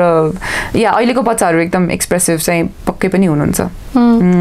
अस्ति पनि एकजना साथीले भन्दाखेरि चाहिँ उसले चाहिँ यसरी मेरो हात कस्तो सानो छ नि भन्यो होइन नि त्यो त बडी सेमिङ हो नि भने अरे के त्यो 8-9 वर्षको बच्चाले बहिनीले के अनि उसलाई वा 8-9 वर्षको उमेरमा मलाई बडी सेमिङ भनेर थाहा हुन्थ्यो भने मेरो पुरै टिनेज कति सजिलोले बित्थ्यो भनेर सोचेँ क्या मैले होइन दिस इज मी मेरो बडी यसरी चेन्ज हुन्छ अवेरनेस के एजुकेसन त्यति चाहिएको रहेछ नि त आइडिया द्याट ओके तिमी एउटा प्युबर्टी हिट गर्यो भने चाहिँ तिम्रो बडी एक हिसाबले चेन्ज हुन्छ so you don't have to feel uncomfortable about it त्यसले तपाईँको पुरै टिनेज बचाउन सक्छ के अक्वर्डनेसबाट बचाउन सक्छ त्यो अक्वर्डनेस नभएपछि तपाईँ धेरै कुरो सिक्न सक्नुहुन्छ लाइफमा अनि यस्तो कुराहरू सोसाइटीमा अब हाम्रो टाइममा पाएनौँ हामीले भन्नु पर्यो अनि हाम्रो टाइम भने त्यति टाढा पनि होइन कि सोच्ने नै हो भने जस्ट लाइक देयर होइन तर अब हाम्रो टाइममा हामीले अलिक बढी स्ट्रगल चाहिँ के कुराहरू पाउनकै लागि केही टाइम कुर्न पर्ने struggle for good life struggle for quality life पनि गऱ्यौँ कि हाम्रो जेनेरेसनले अलि बढी स्लो प्रोग्रेस थियो होला हाम्रो कन्टेक्स्टमा जस्तै आई रिमेम्बर 5 क्लासमा मेरो कम्प्युटर साइन्सको ल्याबमा गएर हामीलाई सिकाउनु भएको चाहिँ पेन्ट हो कि फ्लावर बनाएर पेन्टमा होइन अनि त्यहाँ कसरी पेन्ट गर्ने त्यो पेन्ट गर्दाखेरि त्यो पेन्ट बाहिर चाहिँ कसरी नजाओस् भनेर सिकाउनु भएको थियो फ्लपी डिस्क किन्नलाई सबैले 2-2 रुपियाँ 5-5 रुपियाँ जम्मा गरेको थियो होइन त्यो त एकैचोटि फ्लपी डिस्क भन्ने त अब त्यो म्युजियममा राख्ने कुरा भइसक्यो नि त अहिलेको जेनेरेसनलाई त त्यो थाहा छैन नि त त्यो बेला त कम्प्युटर किन्नु कस्तो कुल हुन्थ्यो नि त कम्प्युटर भएको बच्चाहरू भनेको कस्तो रिच किड्स त्यो मोबाइल फोन हुने त्यो इभेन्चुली त्यो चाहिँ अलिकति अर्ली टिनमा आयो होला त्यो मोबाइल फोन हुने कुराहरू चाहिँ आई थिङ्क हाम्रो सोसाइटी इन जेनरल नै पनि एउटा कम्फर्टको चाहिँ कन्सेप्ट कम छ कि जस्तै अहिले पनि अस्ति पनि I think was having this conversation with someone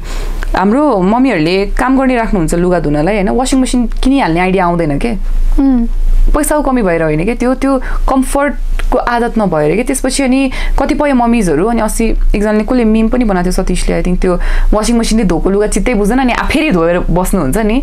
कम्फर्टको बानी नभएको के त्यो कुराले त्यो कुराले नै इभेन्चुली गर्छ जस्तै यो सबै कुराहरूले त लाइफ फास्ट बनाउने हो नि त कम्प्युटर्सदेखि लिएर ग्याजेट्सदेखि लिएर कति कुराहरूले के लाइफ फास्ट बनाउने हो त्यो उहाँहरूको कन्सेप्टमा भएन क्या त्यसले नै अफकोर्स अब हाम्रो लाइफ पनि इन्फ्लुएन्स गर्छ नि त होइन दो आई थिङ्क हाम्रो स्कुलमा चाहिँ फर्स्ट 3 चिल्ड्रेन टु बाई कम्प्युटर्समा हामी चाहिँ पढेको थियौँ not because we were rich but because पापा चाहिँ अलिकति प्रोग्रेसिभ भइसक्यो क्या पापालाई चाहिँ कम्प्युटर आएको छ पढ्न काम लाग्छ किनिदिइहाल भए नभएको सबै पैसा राखेर किनिदिइहाल गड के मेरो फादर चाहिँ so middle class lower middle class भए पनि सके पनि केही कुराले पढाइमा हेल्प गर्छ उनीहरूको डेभलपमेन्टमा हेल्प गर्छ भने चाहिँ किनिदिइहाल्ने कि त्यो कन्सेप्ट धेरैमा भएन नि त कहाँ यति पैसा खर्च गर्छ भन्ने टाइपको धेरै पेरेन्ट्सहरू हुनुहुन्छ नि त स्कुलले सिकाइदिरहेछ नि होइन स्कुलले के सिकाएको छ भन्दाखेरि फ्लावर बनाउनु पेन्ट गर्न सिकाउनु त्यहाँदेखि अब लास्टली चाहिँ लास्ट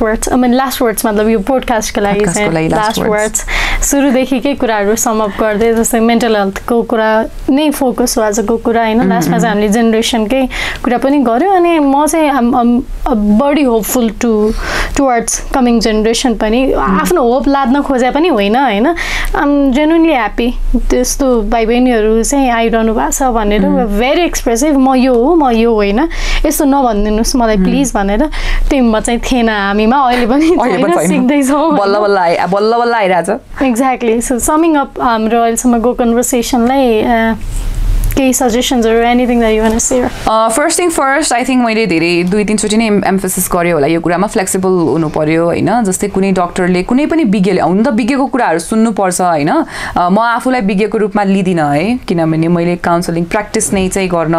मैले गरिनँ होइन मैले पढेँ भन्ने बित्तिकै चाहिँ मेरो कुरालाई 100% राइट भनेर चाहिँ नलिनु होला एउटा कुरालाई राइट लिनु होला that is related with flexibility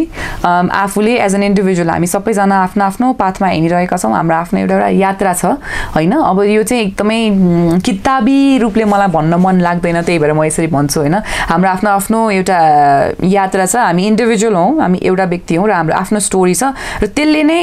र त्यही अनुसारकै असरहरू आउँछन् किनभने हामी हाम्रै कथामा छौँ होइन त्यसको लिड हौ नि त हामी सो त्यही अनुसारले चाहिँ आउँछ भन्ने कुरा चाहिँ यहाँले बुझ्नु पर्यो होइन त्यसबाहेक आफ्नो वरिपरि आफ्नो परिवेशमा आफ्नो परिवारजन दाजुभाइ दिदीबहिनी आमा बुवा मा साथीभाइहरूमा